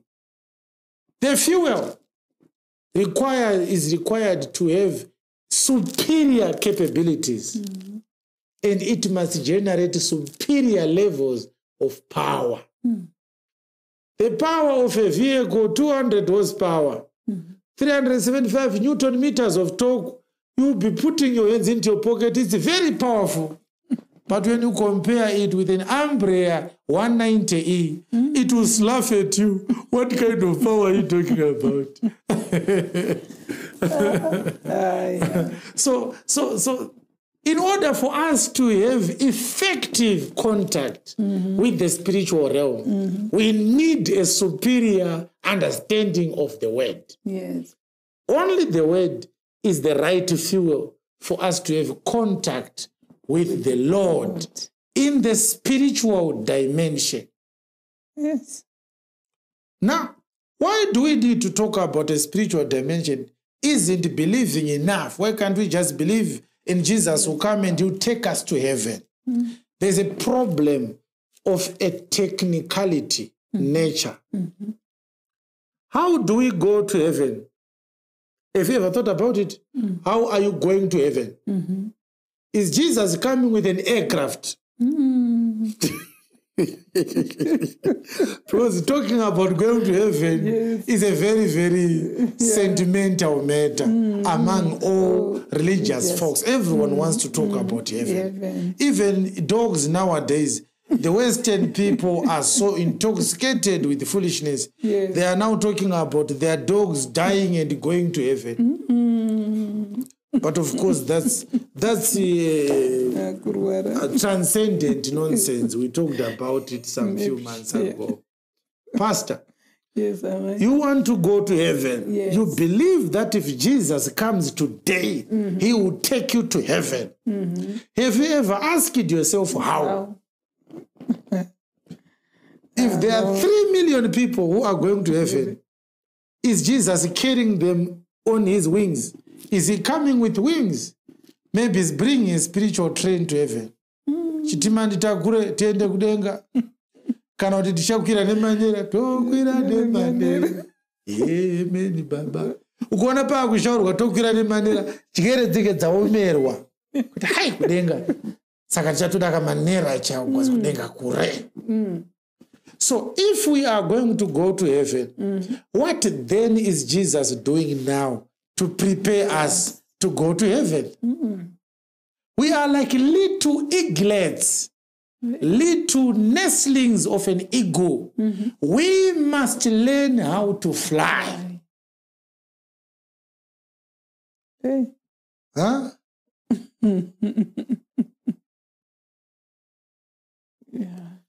We must learn how to do what? How to fly. How to fly. Jesus has been portrayed in so many scriptures as an eagle. Yes. But before we talk about our Lord as an eagle, let's talk about him as a hen. Luke chapter 13, verse number 34. Yes. O Jerusalem, O Jerusalem, Jerusalem, which killest the prophets. You kill the prophets. And stonest them that are sent unto thee. Yes. How often would I have gathered thy children together, as a hen doth gather her brood under her wings, and you would not? Yes. Behold, your house is left unto you desolate. And verily I say unto you, you shall not see me until the time come when you shall say, Blessed is he that comes in the name of the Lord. All right. I wanted to gather your children like a hen under her wings. Why? Look at a comparison. The Lord is comparing himself with a hen, and he's comparing Israel with the brood, the chicks of a hen. Why? Because it's the job of the hen to teach these chicks how to behave as birds, how to live as birds, how to function as birds, because chickens are also birds. But if you look at Revelation chapter 12, verse 1 to 2, Yes. and then verse number 12, 13, and 14. Yes. Yes. And there appeared a great wonder in heaven, a woman clothed with the sun and the moon under her feet, and upon her head a crown of 12 stars. And she, being with child, cried, travailing in birth, and pained to be delivered. Yes. Yes. Verse number 12. So the woman was giving birth to a son who was going to rule, Yes. and she was greatly travailing. What happened? Yes. Therefore rejoice, you heavens, and ye that dwell in them. Woe to the inhabitants of the earth and of the sea, for the devil is come down unto you, The devil is come down unto you, yes. having great wrath, They are very angry. because he knows that he has but a The short devil's time. kingdom is got a short time, so it is angry. Yes. And when the dragon saw that he was cast unto the earth, What did he do? he persecuted the woman which brought forth the man child. Yes. And to the woman were given 2 wings of a great eagle. 2 wings of a great eagle. To the woman, what was given to her? 2 wings of a great eagle, Yes. that she might fly into the wilderness, Yes. into her place, Into a place. where she is nourished for a time and times, and half a time from the face of the serpent. So the safety of the church, because the woman is representing the church, Yes. the safety of the church is in the wings, but these wings do not belong to this woman. Yes. They belong to a great eagle. So that she might find a place of nourishment. Yes. So are you looking at this pastor with keenness to see that the Lord portrays himself as an eagle because an eagle is one of the highest flying birds on earth, Yes. and it has got a great and incredible eyesight. From that highest altitude, it is able to pick on its prey. So you are given understanding of mystery and mystical issues of the kingdom, because as you grow in the spirit, you continue to fly higher and higher, higher and higher. So your flying is representing your understanding. And the more you understand, the safer you are All right. from the cunning nature and the deceptive nature of the devil. Serpent, Because the wings were given for one purpose, safety against the serpent. Yes. So having access to flying ability is of great importance to the church. Yes. It saves the church from danger imposed on her by the devil. Ezekiel 17, 1 to 3. And the word of the Lord came unto me, saying, Son of man, put forth a riddle and speak a parable unto the house of Israel. Yes. And say, Thus says the Lord God. A great eagle with great wings. Oh. Read verse 3 to the end. Yes. Yes. A great eagle with great wings, long Start afresh, winged, verse 3.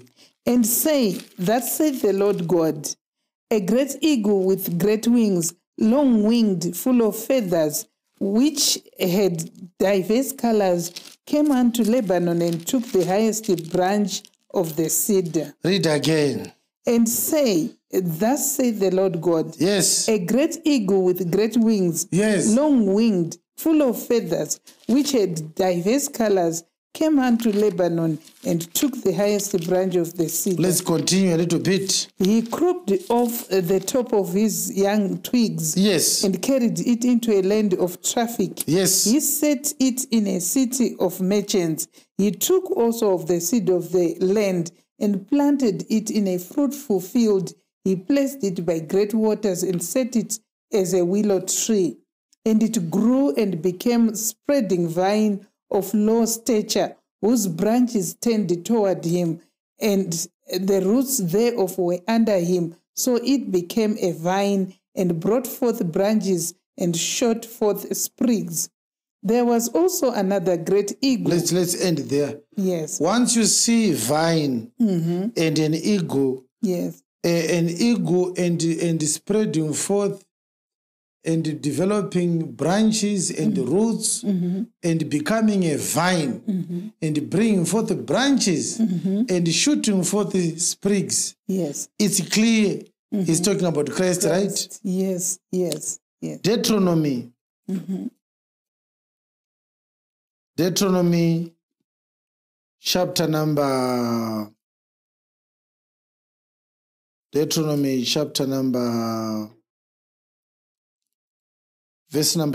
32, verse number 11. Let's start from verse number 9. For the Lord's portion is his people. The Lord's portion is his people. Jacob is the lot of his inheritance. God inherited Jacob. He found him in a desert land. Jacob was found in a desert land. And in the west howling wilderness. Jacob was found in Egypt. He led him about. God led Jacob about. He instructed him. God instructed Jacob. He kept him as the apple of his eye. God protected Jacob closely. As an eagle stirs up her nest. Yes. Flutters over her young. Yes. Spreads abroad her wings. Yes. Takes them, bears them on her wings. Yes. So the Lord alone did lead him, and there was no strange God with him. Let's end there. Why the eagle? Yes. It's about spirituality. The fame of the eagle has nothing to do with anything else but its flying and hunting abilities. Oh, it flies high. It flies higher than more than 95% of all other birds. Yes. One of the highest flying birds. And so God took Jacob by his wings and he glided up and Jacob saw no harm. But continue to check where the ego component of God's capabilities is brought in. Only when God wants to talk about safety. Oh, yes. Yes. Nothing could harm Jacob because he was carried on the wings of God. So when we grow spiritually and we find knowledge of the spiritual, we become safe. We become safe. Yeah. If I had time, I would have gone to the book of Job so that you could have listened to Job comparing a lot of things with an ego to prove one point. The safety of the ego. But let's just read verse 27 of Job 39. All right. Yes. Yeah, 39, verse 27. 27 Doth the eagle and mount, 28. does the eagle mount up at thy command and make a nest on high? Yes. She dwells and abides on the rock, upon the crag of the rock. Why? And the strong place. The strong place. Yes. So each time he talks about the ego, Yes. he wants to bring strength. So strong believers are believers who are very spiritual, highly spiritual. And becoming highly spiritual requires you to have contact with the spiritual, the realm that is spiritual. So I will show you a few things which we'll explore in the second message. I just list them now. Yes. Please remind me when we meet next time. So, for you to believe that coming to church, listening to the word, praising God and testifying is enough, you should be very, very shallow-minded. Because when we say we are believers, we are saying we are now citizens of heaven. We are now on our journey to go to heaven. So our preparation to go to heaven must give us certain abilities and certain secrets about this heaven which we are going into, so that we are ready to enter heaven.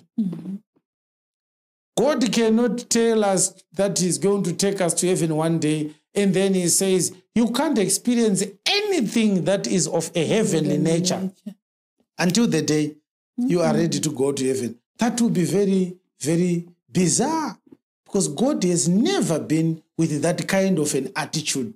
He always gave his people an example of what he wants to give to them. Talk about a testament. He gave an example of a testament. Talk about a priesthood. He gave an example of a priesthood. Talk about blood. He gave an example of blood. Why do you think God would not give us an exemplary experience for heaven? Why would you think like that? Okay, let's look at Ephesians chapter 1 verse 3. It says, blessed be God, Yes. the Father of our Lord Jesus Christ, Yes. who has blessed us with all spiritual blessings. And then he says, in heavenly places in Christ. So this scripture means they are what are called heavenly places.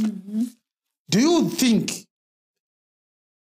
that Microsoft Teams is one of those heavenly places? Do you think Zoom meeting is one of those heavenly places? Do you think that First Street, Pagomba,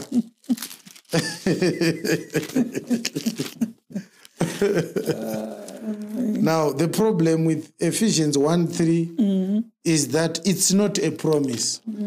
God did not say, one day I will bless you with all spiritual blessings in heavenly places in Christ. Paul says he has already given us these blessings. Yes, yes. Which means if we can't access these blessings, it's us to blame. Yes. And of course, the knowledge principle applies when it comes to faith. What you know, you will get. What you don't know, you will not get. So when you want to see whether God wants you to get something, he starts by letting you know about it. You don't get anything that you do not know. Trust me. Yes. It's a principle of providence. What you know is what you get. Ephesians. Yes. From verse 3. Chapter 2, verse 6. Let's start from verse number 4. But God, who is rich in mercy, God is rich in mercy. for his great love wherewith he loved us. God has got great love towards us. Even when we were dead in We were sins, dead in sins for some time. has quickened us together with Christ. God has resurrected us together with Christ. By grace you are saved. This is what it means. And has raised us up together. So after God quickened us, he raised us up together. Where are we now? And made us sit together in heavenly places in Christ Jesus. Pastor, did God promise No. that one day if you fast for a long time and you give a lot of offerings, Yes. and you pray the whole night, one day peradventure, God willing, we will sit together in heavenly places in Christ Jesus. But the way, what are the heavenly places? Have you ever asked yourself this question? Heavenly places are spiritual dimensions. God has made us to acquire, to have access to spiritual dimensions. There are many heavenly places. It depends on how much you are willing to grow, how much you are willing to explore, how much are you willing to acknowledge they exist. If you say there's no spiritual places, it's a lie. You will die a dandied for the rest of your life. All you will know is Glenview, where you were born and where you are going to die. But believe me, God is not short-sighted. God is not bigoted. There is so much. There are so many heavenly places which are there. We are made to sit, which means we have no capacity to sit ourselves. God needs to make us to sit in heavenly places. What will He do to give us that? It is through the fuel. Spirituality is a dimension like an aeroplane. It can't fly without fuel. Yes. You need fuel. And just listening to sermons is not the fuel. You need a certain type of fuel and a certain type of engine and certain type of temperatures that are generated so that you can access those altitudes. Just having fuel, it's not enough. You need to have indications, directions from the preacher to tell you there are these access points. You can grow. You can grow. You can grow. You can grow. Yes. These are just hints. Now, the other hint is in Acts chapter 22. Acts chapter 22. So these are access points, the spiritual dimensions. We want to learn about the spiritual dimensions. How can you access spiritual dimensions? There was a time when I said, I find it very worrisome that somebody is born again. They repent, they come to church, they are baptized, they receive Holy Spirit, and they believe that they are going to heaven. But they do not desire to find contact with the one who builded heaven. They are satisfied by the assurances from the men of God. I tell you, Jesus loves you. You say amen, which is fine, it's good. You are going to heaven, it's fine, it's good. But the problem is the one who is telling you that you are going to heaven has never been to heaven himself. If God today does not want to whisper anything to you, and you believe you go to his heaven, huh? Yeah. But mambosangana musikana anenge akamitiswa pastor. Obvunzwa nzi mutupo wemukomana wako ndopo obvata handizivi. Obvanziseni wemukomana wako ndopo obvata handizivi. Kumba kwake ndekupi handizive. Kumukomo wake handizive. Kumusha kwake kukambokusvikira handina. Birthday rake handizive. But ane nhumbu musikana yemukomana zvotyisa kuti wakatoitiswa nhumbu negori totora usina kana chaunoziva zvacho naro. Kumba kwake chaiko kwaanogara akaramba kukuti ukuzive, but wanga uri willing kuti uitire munhu akadaro nhumbu. Indau ine kushayiwa hanya kwakadaro. You want to carry God's pregnancy of his word, but you don't mind knowing absolutely nothing as far as intimate connection with God is concerned. That is scary. If God gave you Holy Spirit, it means God wants to have a contact with you, an actual contact, where one day you say, I heard God speaking to me. I heard the Lord Jesus. I heard the Holy Spirit speaking to me. I'm convicted that the Holy Spirit said this to me. This is now a confirmation of the word. It's one of the many signs that God will use to confirm the word, as we read in Mark 16, 19, and 20. But the scripture I want us to read is verse 17, 18, Acts 22. And it came to pass What happened? Paul was explaining what happened to him. that when I was come again to Jerusalem, Paul came sometime again in Jerusalem. even while I prayed in the temple, Paul was praying in the temple. I was in a trance, You were in a trance. and saw him saying unto me, Read again. and saw him saying unto Read me, again. and saw him saying unto me, Paul saw Jesus, yes, and Paul heard Jesus at the same time. Paul saw our Lord. Lord, Paul heard our Lord Jesus. Yes. yes, make haste and get thee quickly out of Jerusalem, for they will not receive thy testimony concerning me. What did you say? And I said, Lord, they know that I imprisoned and beat in every So synagogue. after the Lord spoke to Paul, Paul replied. Yes, And Paul said, Lord, they know that I imprisoned and beat in every synagogue yes, them that believed on you. Yes. yes. And when the blood of thy martyr Stephen was shed, I also was standing by and consenting unto his And death. Paul told Jesus that is part of the co-conspirators Yes, who killed Stephen the deacon. Yes. yes. And kept the raiment of them that slew him. Let's find out if Jesus responded. And he said unto me, Depart, for I will send thee far hence unto the Gentiles. Is it possible that in this day and age, our Lord can speak to a man, Jesus himself? Paul did not see a vision. He saw Jesus. I saw him saying unto me, and he recorded what the Lord said. And after the Lord spoke to Paul, for you to see that it was not a dream, Paul replied. And then the Lord also replied back to Paul. Hey. All right. Acts chapter number 16, verse number 3. Let's read verse number 6 for the sake of time. Now when they had gone throughout Phrygia and the region of Galatia, and were forbidden of the Holy Spirit to preach the word in Asia. In those days, believers could hear instructions from Holy Spirit. They wanted to preach in Galatia. Yes. Holy Spirit said, don't. Acts chapter 13, verse 1 to 4.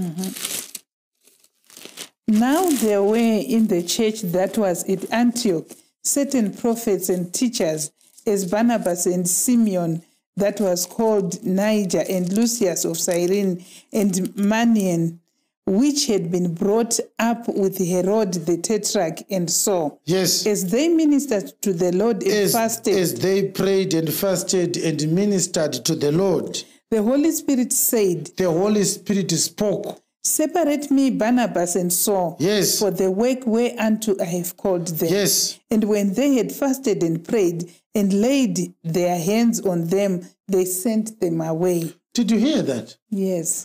The Holy Spirit spoke, and they heard the Holy Spirit. Yes. Pastor, is this not a great thing? It's a great thing. It's not a small thing, Pastor. It's a great thing. How can we just pray? We pray and we go. People say, let's do an all-night prayer. They talk the whole night. And when they are done, they say, we are done. Let's go. God says nothing. Holy Spirit says nothing. Jesus says nothing. As they ministered to the Lord and fasted, yes, the Holy Spirit said, and the words that were spoken by the Holy Spirit were heard by the church. But what is actually much more fascinating, church, is to note that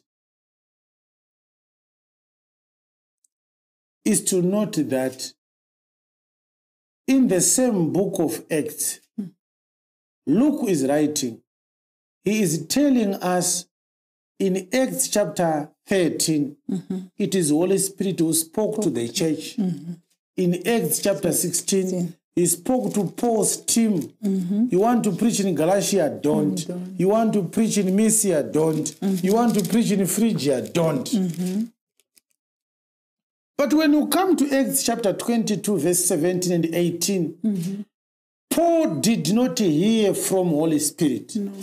He said, the Lord stood by me and said, fear not, Paul. If you go to Acts 23, verse 11, he also says, and the night following, the Lord stood by him and said, be of good cheer, Paul, for as thou hast testified of me in Jerusalem, so must thou bear witness also at Rome. The journeys of our apostle were triggered by direct, real-time instructions, yes, not from God, not from Holy Spirit, but from Jesus himself in person. Hey. The Lord did not speak to Paul. The Lord stood by Paul. Iyo vesi iri papa. Yesu uyo anonzi akagara kurudyi rwaMwari uya uyo. Akaonekwa naStephen akamira uya uyo. Akauya akamira pana Paul. Jesu akakwira kudenga. Akadzoka akamira na Paul. Vakataura vese. Kuona Paul ari muRoma atumwa naJesu. Kufunga kwenyanga atye mambo Agrippa. Akatye Claudius Caesar. Iye anga akamira naJesu akasika Claudio. Zvinoitika izvozvo. My question is, what stopped these access points from functioning? Are we truly the church, or we are masquerading as the church? Right now, when people say, I heard God saying, they don't even know whether it was God the Father speaking, or it was Jesus speaking, or it was the Holy Spirit. The Lord said, if you ask him, which Lord are you saying? Did Jesus talk to you? So we have to learn. This was just an item. I listed these things. We are not going to learn about them. I was listing them so that you may prepare for the Samuel scripture. It's an exciting passage.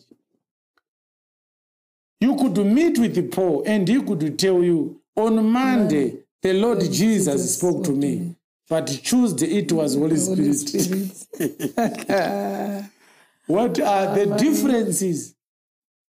The differences are many, but for starters, the Lord has to come for him to speak to you. Yes. But Holy Spirit will speak. He doesn't need to come because he came permanently. He will be around for the rest of the duration of the New Testament.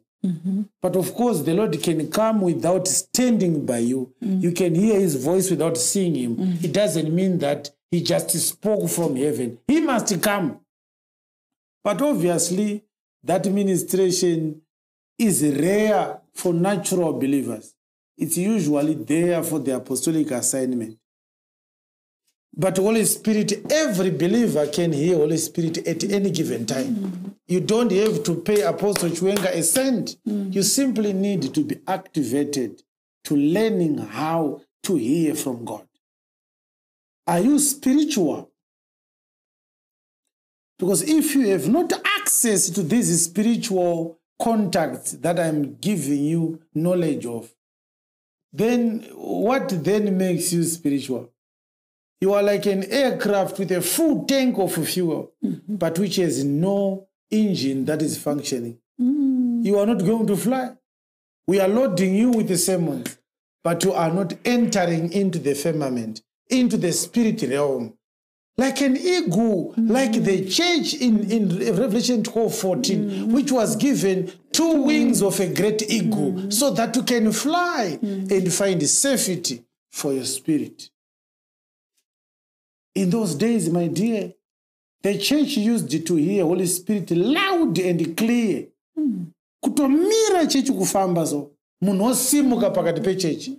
Oti faro kwamuri kana kuti rugare vanhu vaMwari. Mweya ataura zvakati.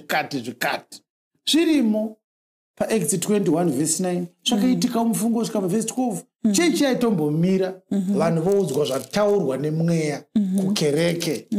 Zvanga zvisiri basa revafundisi chete kana vaapostora chete. Vaprofita vaisimuka vachitaura zvataurwa nemweya. Vana vaMwari vanogona kutaura kuti mweya mutsvene ati zvakati. Zvirambidzwe izvozvo. So Samuel is what we are going to learn about, because the Samuel chapter 3 verse 1 to 10 scripture we intended to read. Yes. It is a very, very gem-like scripture. It will teach you how to learn to be spiritual. You are like a little Samuel. You need to be trained. This is why we taught about these things. We were creating a parameter. But let's not forget what verse 1 said. In those days, the word of the Lord was precious. The starting point for your spirituality is your attitude to the word of the Lord. Is it still precious to you? Prayer does not give you access to spiritual realms or to the spiritual world. Prayer, it is important. It creates focus for your spirit, but it is not fuel. Your fuel is the word. Yes. When you look at what we have spoken about throughout this session, we were talking about the spiritual dimension. Did you see that, Pastor? Yes. And we said the word spirit has 4 meanings. Yes. 4 possible meanings. Yes. So what we said is the word of God is the fuel into the dimension. And the Lord said in verse 24 of John 4, God is a spirit, and those that worship him, they worship him in spirit and in truth. Yes. Which means in order for you to be a true worshiper, you need to worship the dimension way. There is a dimension that is true. There's a dimension that proves true worship, a spiritual dimension. Let us look finally at John chapter 6, verse 63. It is the spirit that quickens. It is the spirit that quickens. The flesh profits nothing. The flesh is useless. The words that I speak unto you. The words that I speak unto you. They are spirit and they are life. And they are life. What did you see in John 6:63, Pastor? The word spirit again in the dimension connotation. The dimension which becomes spiritual, it depends on the word. The dimension is actually embedded in the word. That's why he said the flesh dimension profits nothing. The spirit dimension is that which gives life. And then he says, for those who are looking for this unphysical, immaterial dimension, find the word. Not any word now. The words that I speak. Only Jesus' words will give you access to this realm. So it was not difficult for Paul to find access to the spirit dimension because all the words that he functioned by were the author's words. Yes. My words, they will give you access, not any other words. So we are privileged. We have the words of the Lord that He speak unto us. Why can't we access this realm? We should access it. The spirit realm is real. I can assure you. There are times when I could say something at that particular time that is happening in a different place without knowing it. Holy Spirit just say it. That's what is happening there. And it will be happening exactly as I said it. I could spend the whole night telling you the things that Holy Spirit has caused me to do, not things that address the unphysical dimension, no. Because the spirit dimension is its eyes glaring and focused on the physical world. The world is round, spherical from a geographical perspective. But from a spirit perspective, it's a straight line. So from 2000 to the year 2000 to the year 3000, there is no curve in the spirit realm. It's a straight line. From today to 2000 years ago, it's a straight line.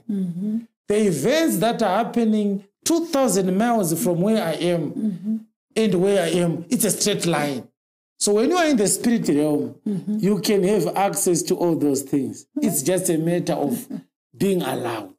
Are you granted access? And when you are granted access, you can look into things and see them, and you'll be surprised. How can I tell people things that are not here and they would believe me? And when they go to check it out, they see exactly as it is. And people are surprised. How did you know? Oh, I can. These are some things that are unexplainable. Because once you see from that level, the method now is inexplainable. You can't explain. Pastor, azvitaurike kuti paipa makataura kuti ma-elections a2018 makamaona nemakazviona sei yakatika nguva hazvitsanangurike izvozvo unongoti ndazvoona. That's the best you can do. Believe me, brethren, we are sitting on a gold mine. We have enough fuel, my dear, to have access to this realm. We simply need to desire. God has already blessed us with all the spiritual blessings in heavenly places in Christ Jesus. In heavenly places. The word we have is enough fuel to take you 100,000 feet above sea level. You can come down and say, well, I've been blessed. I don't know what I can, because when you are still little, you can see some things that you can't explain. You just come down and say, well, I saw something, it's marvelous. May we thank God for what I've seen. I can't explain it. I'm still too tender to explain what I saw. But it certifies your soul for salvation. Once you have access to that, even when you make a mistake, you won't doubt your salvation. It somehow gives you confidence that if God can bless me with such an encounter, it means he must have read my name in the book of life. He can't give this kind of treasure to a dog. I'm not a dog. I'm one of the elect. It's amazing. I can assure you. So your homework is to go and read the book of 1 Samuel chapter 3, verse 1 to 10. Try to pick up some notes and tell what happened there. Because we have a little one, Samuel. He needs to hear from God. He must be nurtured by an adult in the spirit called Eli. And the passage is exciting. This was just an introduction.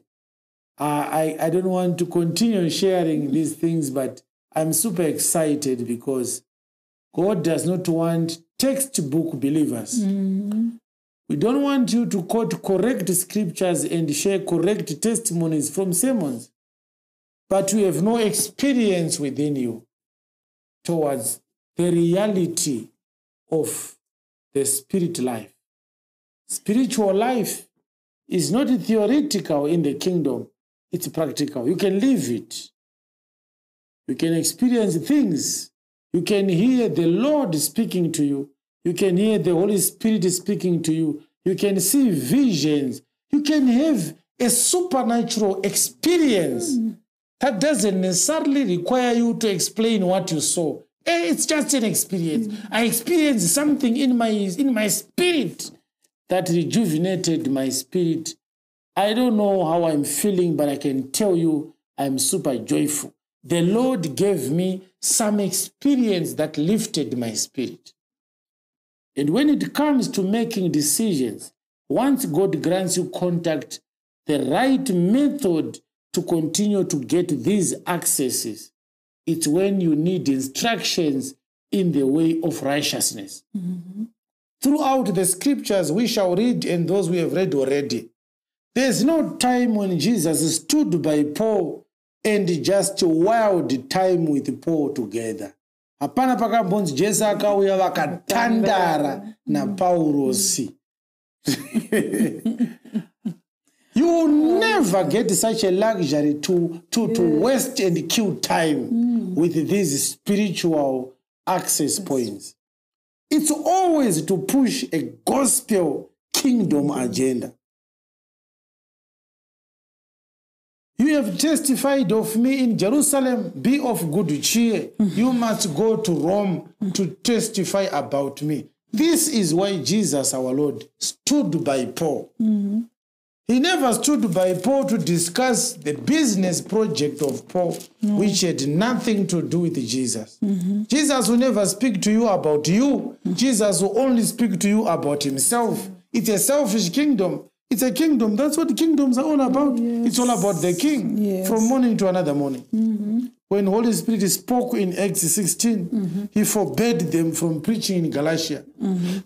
When Holy Spirit spoke to Philip in Acts chapter 8 from verse 25, Yes, yes, Holy Spirit yes. told Philip to go and preach to the Ethiopian eunuch. Yes. When Holy Spirit spoke in Acts 13, he said, separate for me Paul and Barnabas, that they may go to the work for which I called them. It has always been about the gospel agenda. The gospel agenda. What about our own issues? Your own issues are subject to the issues of the king. If you subject yourself under the king is a caring king. He is a loving king. He knows how to deal with your issues. He doesn't want you to come to him for your issues. You want to find the very best mood in the king when you always bring your issues to him. If you want the king's attention, bring king's business.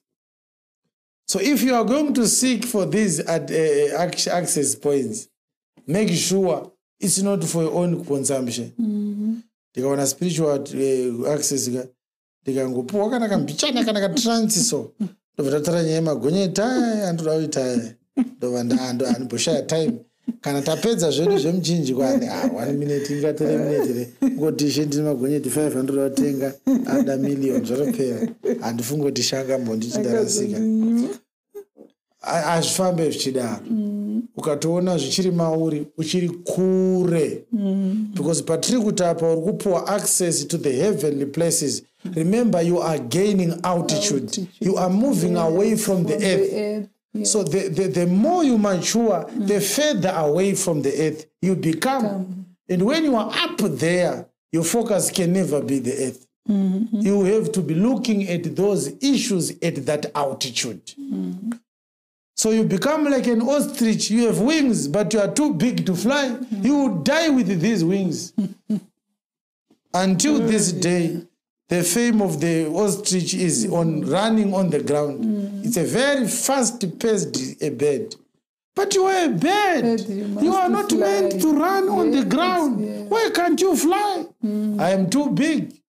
You are too heavy. That's the right language. Not too big. You are too heavy for these wings. Oh, yes. Your body is weighing on your wings. Your wings are too fragile. I can't carry this one. Look at his belly. It's too big for nothing. May we not be ostriches. May we be eagles. Because the scripture says in Revelation 12:14, they were given the 2 wings of the great eagle, not a great ostrich. Hashtag great ostrich. You are growing in the word, but you are growing on the ground. Why are you not growing wings to fly? There's no one speed. Yakaipa magwaro. Kasvika panharo so unomhanya unge ostrich. Vesi chakati. Kukwira mudenga tsakata. Vanhu vakutoti vakakora kuti ostrich asvika. Achakusiyai mese. Itai nharo dzemavhesi. Zvokuti vanhu vakutoti vakakuona vakutosiyana nebhaibheri tozotaura aenda. Pama-spiritual activities 0. Wasotambobata network kana 1. Wasotambobata network. May God help you to shed some weight on your belly and grow weight on your wings so that the stronger your wings become, the higher you are going to fly. We are seated in heavenly places, extraterrestrial places, celestial environments. We have access to this. It's not a promise. It was given the day we were born again. We don't need to pray to God to sit you in heavenly places. He has already done it for you. You just need to learn how to fly. You're an eaglet. You need to be taught how to fly. And that's why we are here. This is the message. It's going to be titled Part A. We are going to have a Part B. It's a mini-series. I'm sure the whole church might benefit from this one. Yes. Faro kwamuri. Notenda ishe. My. Adida. Are you still here with me, Europe? We are thanking God for a wonderful teaching. We're always excited when we learn the mysteries of God. As in masters, or not very confidential. Thank you so much for teaching us and stimulating us to seek the spiritual, to grow into another level of experiencing what it is to become a child of God. Thank you so much. Let's hear 3 more believers. Thank you very much for the feedback. I hope when we meet next time, everyone we have today will attend that message. Greetings, Amai, Apostle, and Pastor Irengwi. It is really a pleasure. It's been a pleasure to listen to this teaching, an awakening, I would call it. Because when I got baptized and I was given the Holy Spirit, and I thought that was the end of it. But I have just got to know here that we must forsake this teaching at our own peril. We are sitting in heavenly places where we are being taught, and we are blessed with the knowledge that our preachers have. And this is the fuel that you've just talked about. And it reminds me about the other sermon about Jephthah the Gileadite, when he got when the Spirit of the Lord was upon him. We saw the activation that happened there. Everything started moving, and this is really what we require right now. And this is what we have been given and what we are getting every time that we get such kind of sermons. I was really wondering where we are going with the teaching, but it came up that this is the fuel we require, just like you mentioned, the fuel that is required by the jets when they go or maybe go up into higher places when they fly, the thrust that they build. This is the work of the Holy Spirit, and the work of the Spirit is the one that fuels us, that gets us to these heavenly places that we so require, and to build that intimacy with our Lord. And that intimacy must be built if we are to prepare ourselves to then embark on that journey that will take us to our Lord when we experience that spiritual realm. Maybe we experienced it when we were born, and we are going to experience it again when we leave this flesh. I need to thank you very much for this teaching, and thank the Lord that is always granting the understanding that He gives unto you, so that we then it's imparted unto us as well. So yes, I must thank you, Pastor Irengwi, for being there with Apostle and the support. It all comes from the Holy Spirit. That's the work of the Holy Spirit. Thank you. Thank you, Amai. Thank you, Pastor Irengwi. Ndautenda Mwari kuti pane nhau yataura pana Ecclesiastic yekuti God will demand the spirit, that when you die, people will say, why God, why Mwari vari kuti ase vatora munhu afa. Asi Mwari ndivane simba vanokwanisa kuti ase kutora mweya womunhu kuti mweya womunhu ubude. Saka tozosara panyika takuti tikaenda pana Ecclesiastic 12 verse 7 ichitaura kuti Mwari anenge achiti, kana Solomon akati handitoziva kuti zvinoita sei, asi mweya womunhu unoita sei, Mwari anoita kudhimanda kuti ndakuutora, whether munhu akasimba kana kuti ari kurwara anokutorwa akadaro. Tizotarisa panyaya yamataura kuti kana munhu achirwara tofuka kuti kuseri kwerufu anenge achirwara futi. But tanzwa kuti aiwa kuseri kwerufuko munhu anenge akutofara kuti hachatomboyeuke zvekuno kwasiya kuno kunyika. Asi anenge akutoti kana kuyeuka anything in a twinkle of an eye, hakwanisi kuzoyeuka anything kuti chii chaitika kuworld yatasiya. But anenge akuenda manyanga kuti whether ari kuenda kuhell kana kuheaven, kana kuenda kuparadise kana kuti hell, anokwanisa kuti anenge anoflya, anenge achinakidzira. Saka kutenda kuti hey, tadzidza zvakawanda panyaya dzatasingazive kuti dzakamira sei kuseri kwerufu. Asi tinoona kana tikaenda kumashrines, they lie kuti ndikwanisa kuita sei, ndikwanisa kubera mweya. Ivo vasingakwanisa kubereka mweya. Vakatonzi munhu chobereka nyama inyama, asi chobereka mweya. Asi kumashrine anenge achiti, especially mashrine master, anenge achiti aiwa no, we can birth the spirit, which was wrong. Vanenge vasina kana chavanoziya kana chimwe chete.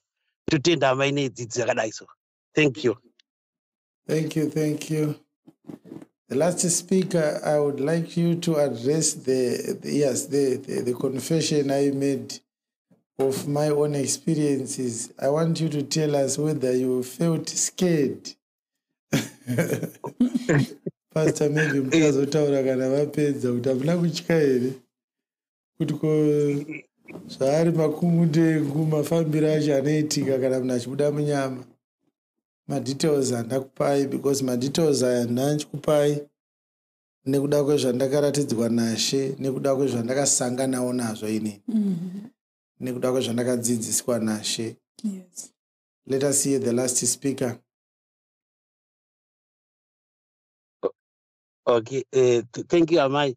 Yeah, ichokwadi it's scary now yekuti kubuda munyama kuti mafambiro acho taitofunga kuti you have to kune something asi zvinotyisa, zvachitotyisa kuti confession yamaitaura kuti mafambiro anoita kunze kana wabuda munyama, kuti taifunga kuti unotobuda uchirwadziwa, mune pain, then after that kana wanga uchirwara you can continue uchingorwara. Asa hatizoone kuti kurwara kwekunobva kwapera, kana zvese zvapera ine kuti zvese asi sitosara kuno manje techiti chinorwadziwa kuti hama yedu yafa sisi wangu yafa, hama yangu yafa yadhita si Mwari anozvitire, asi tikaziva kuti muridzi ndiye muridzi wemweya, mweya uchadzokera kune muridzi wakabva kuna Mwari uchabva. Ende tadzonzi kune heaven places, hausi kudzokera kudenga, uri kudzokera kuna Mwari. Tachifunga kuti pamwe uchadzokera kudenga, vanhu vese vanoti kuti mweya uchadzokera kuna Mwari kuheaven. Tozoona vanenge vachiimba parufu rwako, vanenge vachitoimba chita asi vanenge vakuzoadhimita kuti hayo Mwari ndiye mutori anokwanisa kutora mweya womunhu, vanoadhimita. Totenda. Thank you, thank you. Let us hear from another believer before we go past. I want also those that are going to testify to tell us what this teaching has done to you in terms of your desire to experience the spiritual. Thank you, Amai. Thank you, Pastor Irengwi. And I just want to thank God for this sermon. And I just wanted to comment on the admonition that you gave us first, Amai. I think it's also linking with this sermon, especially when you say that the church has not really manifested. And, you know, as we were coming from Mount Sinai, everything, you know, that we were was wrong, and we are being washed from Ziklag Sound Advice 12 until the sermons, even the Kingdom of David that we had last week, the past few weeks, we are being washed. And I'm excited because you say that the teachings are opening higher dimensions for us. And those who are going to do this are going to go to higher dimensions. But those who are going to refuse to do this are going to fall away. And he gave us that example of cattle that refused to go to the, I don't know what it's called, the deep. if they are refusing to go, they're just going to fall away and be sickly. So we thank God for all these sermons that we are having that are washing us and helping us to go to greater dimensions. And I'm sure we are as heavy, like you were saying, like an ostrich, because of all these things that we've been carrying that has been not right in our lives, but because of this word that is washing us. And I'm so excited for the next sermon that is going to come and which is going to show us how we go to these greater dimensions. Thank you. Thank you, Brethren Rudo. Let's hear the last one. Greetings, Vanamai, amai wedu Apostle Tef Chiwenga na amai wedu Pastor Irengwe. I thank you for this chance to be able to speak on this platform. Ndikuda kuadresa zvataurwa naApostle zvokuti zvavanga vachitiranzi, what do you think about neexperience yavo yavakaita ivo yokubuda out of the body and experience the other side. I believe that makaita experience yoyo amai. The way it has been revealed to you, the way you reveal the word to us as it has been revealed to you, only shows us kuti zveshuwa mune experience yakadaro. And I really thank God for you. I really thank God for us, isusu tese tiri muZiklag, for giving us this chance yokuti tisangane nemi makapiwa this gift. Nkuti it is out of this world. Ndinotenda zvikuru, ndinotenda Mwari neexperience yamakapiwa yekumbobuda out of the body and kwamaka experience whatever you experienced pamakasangana naMwari. I really thank God for you. Ndinotenda. All right, thank you, brethren. We love all your testimonies. We hope they will plant a seed. Yes. We hope this word will stir your spirit up to discover more, to want more, to desire more, to expect more from the power that is hidden in the word. Pastor, could you briefly tell us what is your feedback on today's message? It's just an introduction. If I say I'm excited, maybe it's just an understatement, but super excited of this message coming from the background of saying recently I was listening to spiritual repercussions that we learned earlier. So where we explained about being spiritual and what it meant to be spiritual. And it was like a repeat of the same message that as long as you are outside the word, you are not spiritual. And then I was really excited when you were now explaining the issue of us having the desire to say, when you are saying we are going to heaven, why is it that in us there is not that desire to have that heavenly experience? Now. Yes. Before we go there. Yes. And that's when then you said about your experience, maybe the advantage of me is that I'm having you in the studio. When I looked at you, it was like you felt that sweet sensation of leaving this body. You said it seemed it's so sweet, the way you explained that you forget everything about this world. Zvekuti unevana zvezve zvinopera zvinosara, and izvozvo zvandiita kuti manga makanditarisa ndaita kanenge kakuita kashrugging kekuti, but you feel like you want to have that experience also.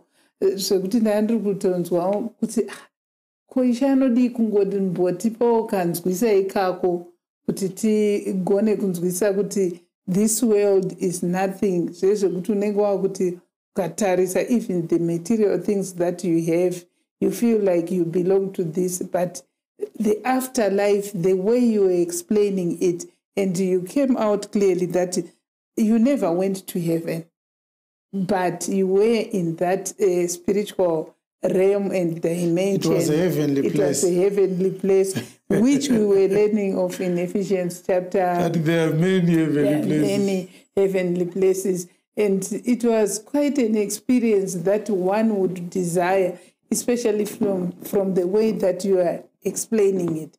But I liked it most when we read Acts 22, Amai. Yes. It was something that I never thought that the Lord was there in person. Yes, with the Apostle Paul. He came to speak to Paul. And when he said, I saw him, I said, did I ever read this scripture?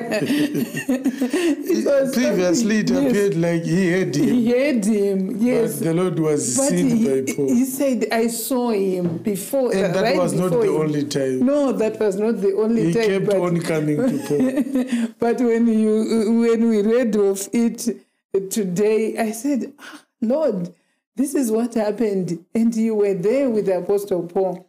And it was quite an experience. And to note that he was hearing from the Holy Spirit in the same time. Yes. But he was able to distinguish. That was Holy Spirit. Yes. This one is the Lord. They are different. They are different. When the Lord talks, yes, he comes with a different approach. Mm-hmm. And when the Holy Spirit talks, mm-hmm, it's a different approach. Yes. But nowadays, people just say the Lord has said something. Which Lord? They don't even know which Lord they are talking about. So it was quite a message. We thank God for you, church. I hope you are definitely going to make a date with us on the next encounter. We really wish everyone would come. Bring those who did not attend. Mm-hmm. I wish this message was preached to the whole church. Oh, yes. But Europe is, I don't know what the Lord does with Europe. This old Europe. Dai kuri kumashiraini vangadai vachinzi vanoendesa grocery paapostle nerwiseni. Kunongozouya zvimwe zvimasemoni zvinongori switi so zvinobuda nepaeurope apa. Hamene kuti zvofamba sei, but kana ari maprayers enyu ari kunzwikwa. We thank God for you. It's bye for now.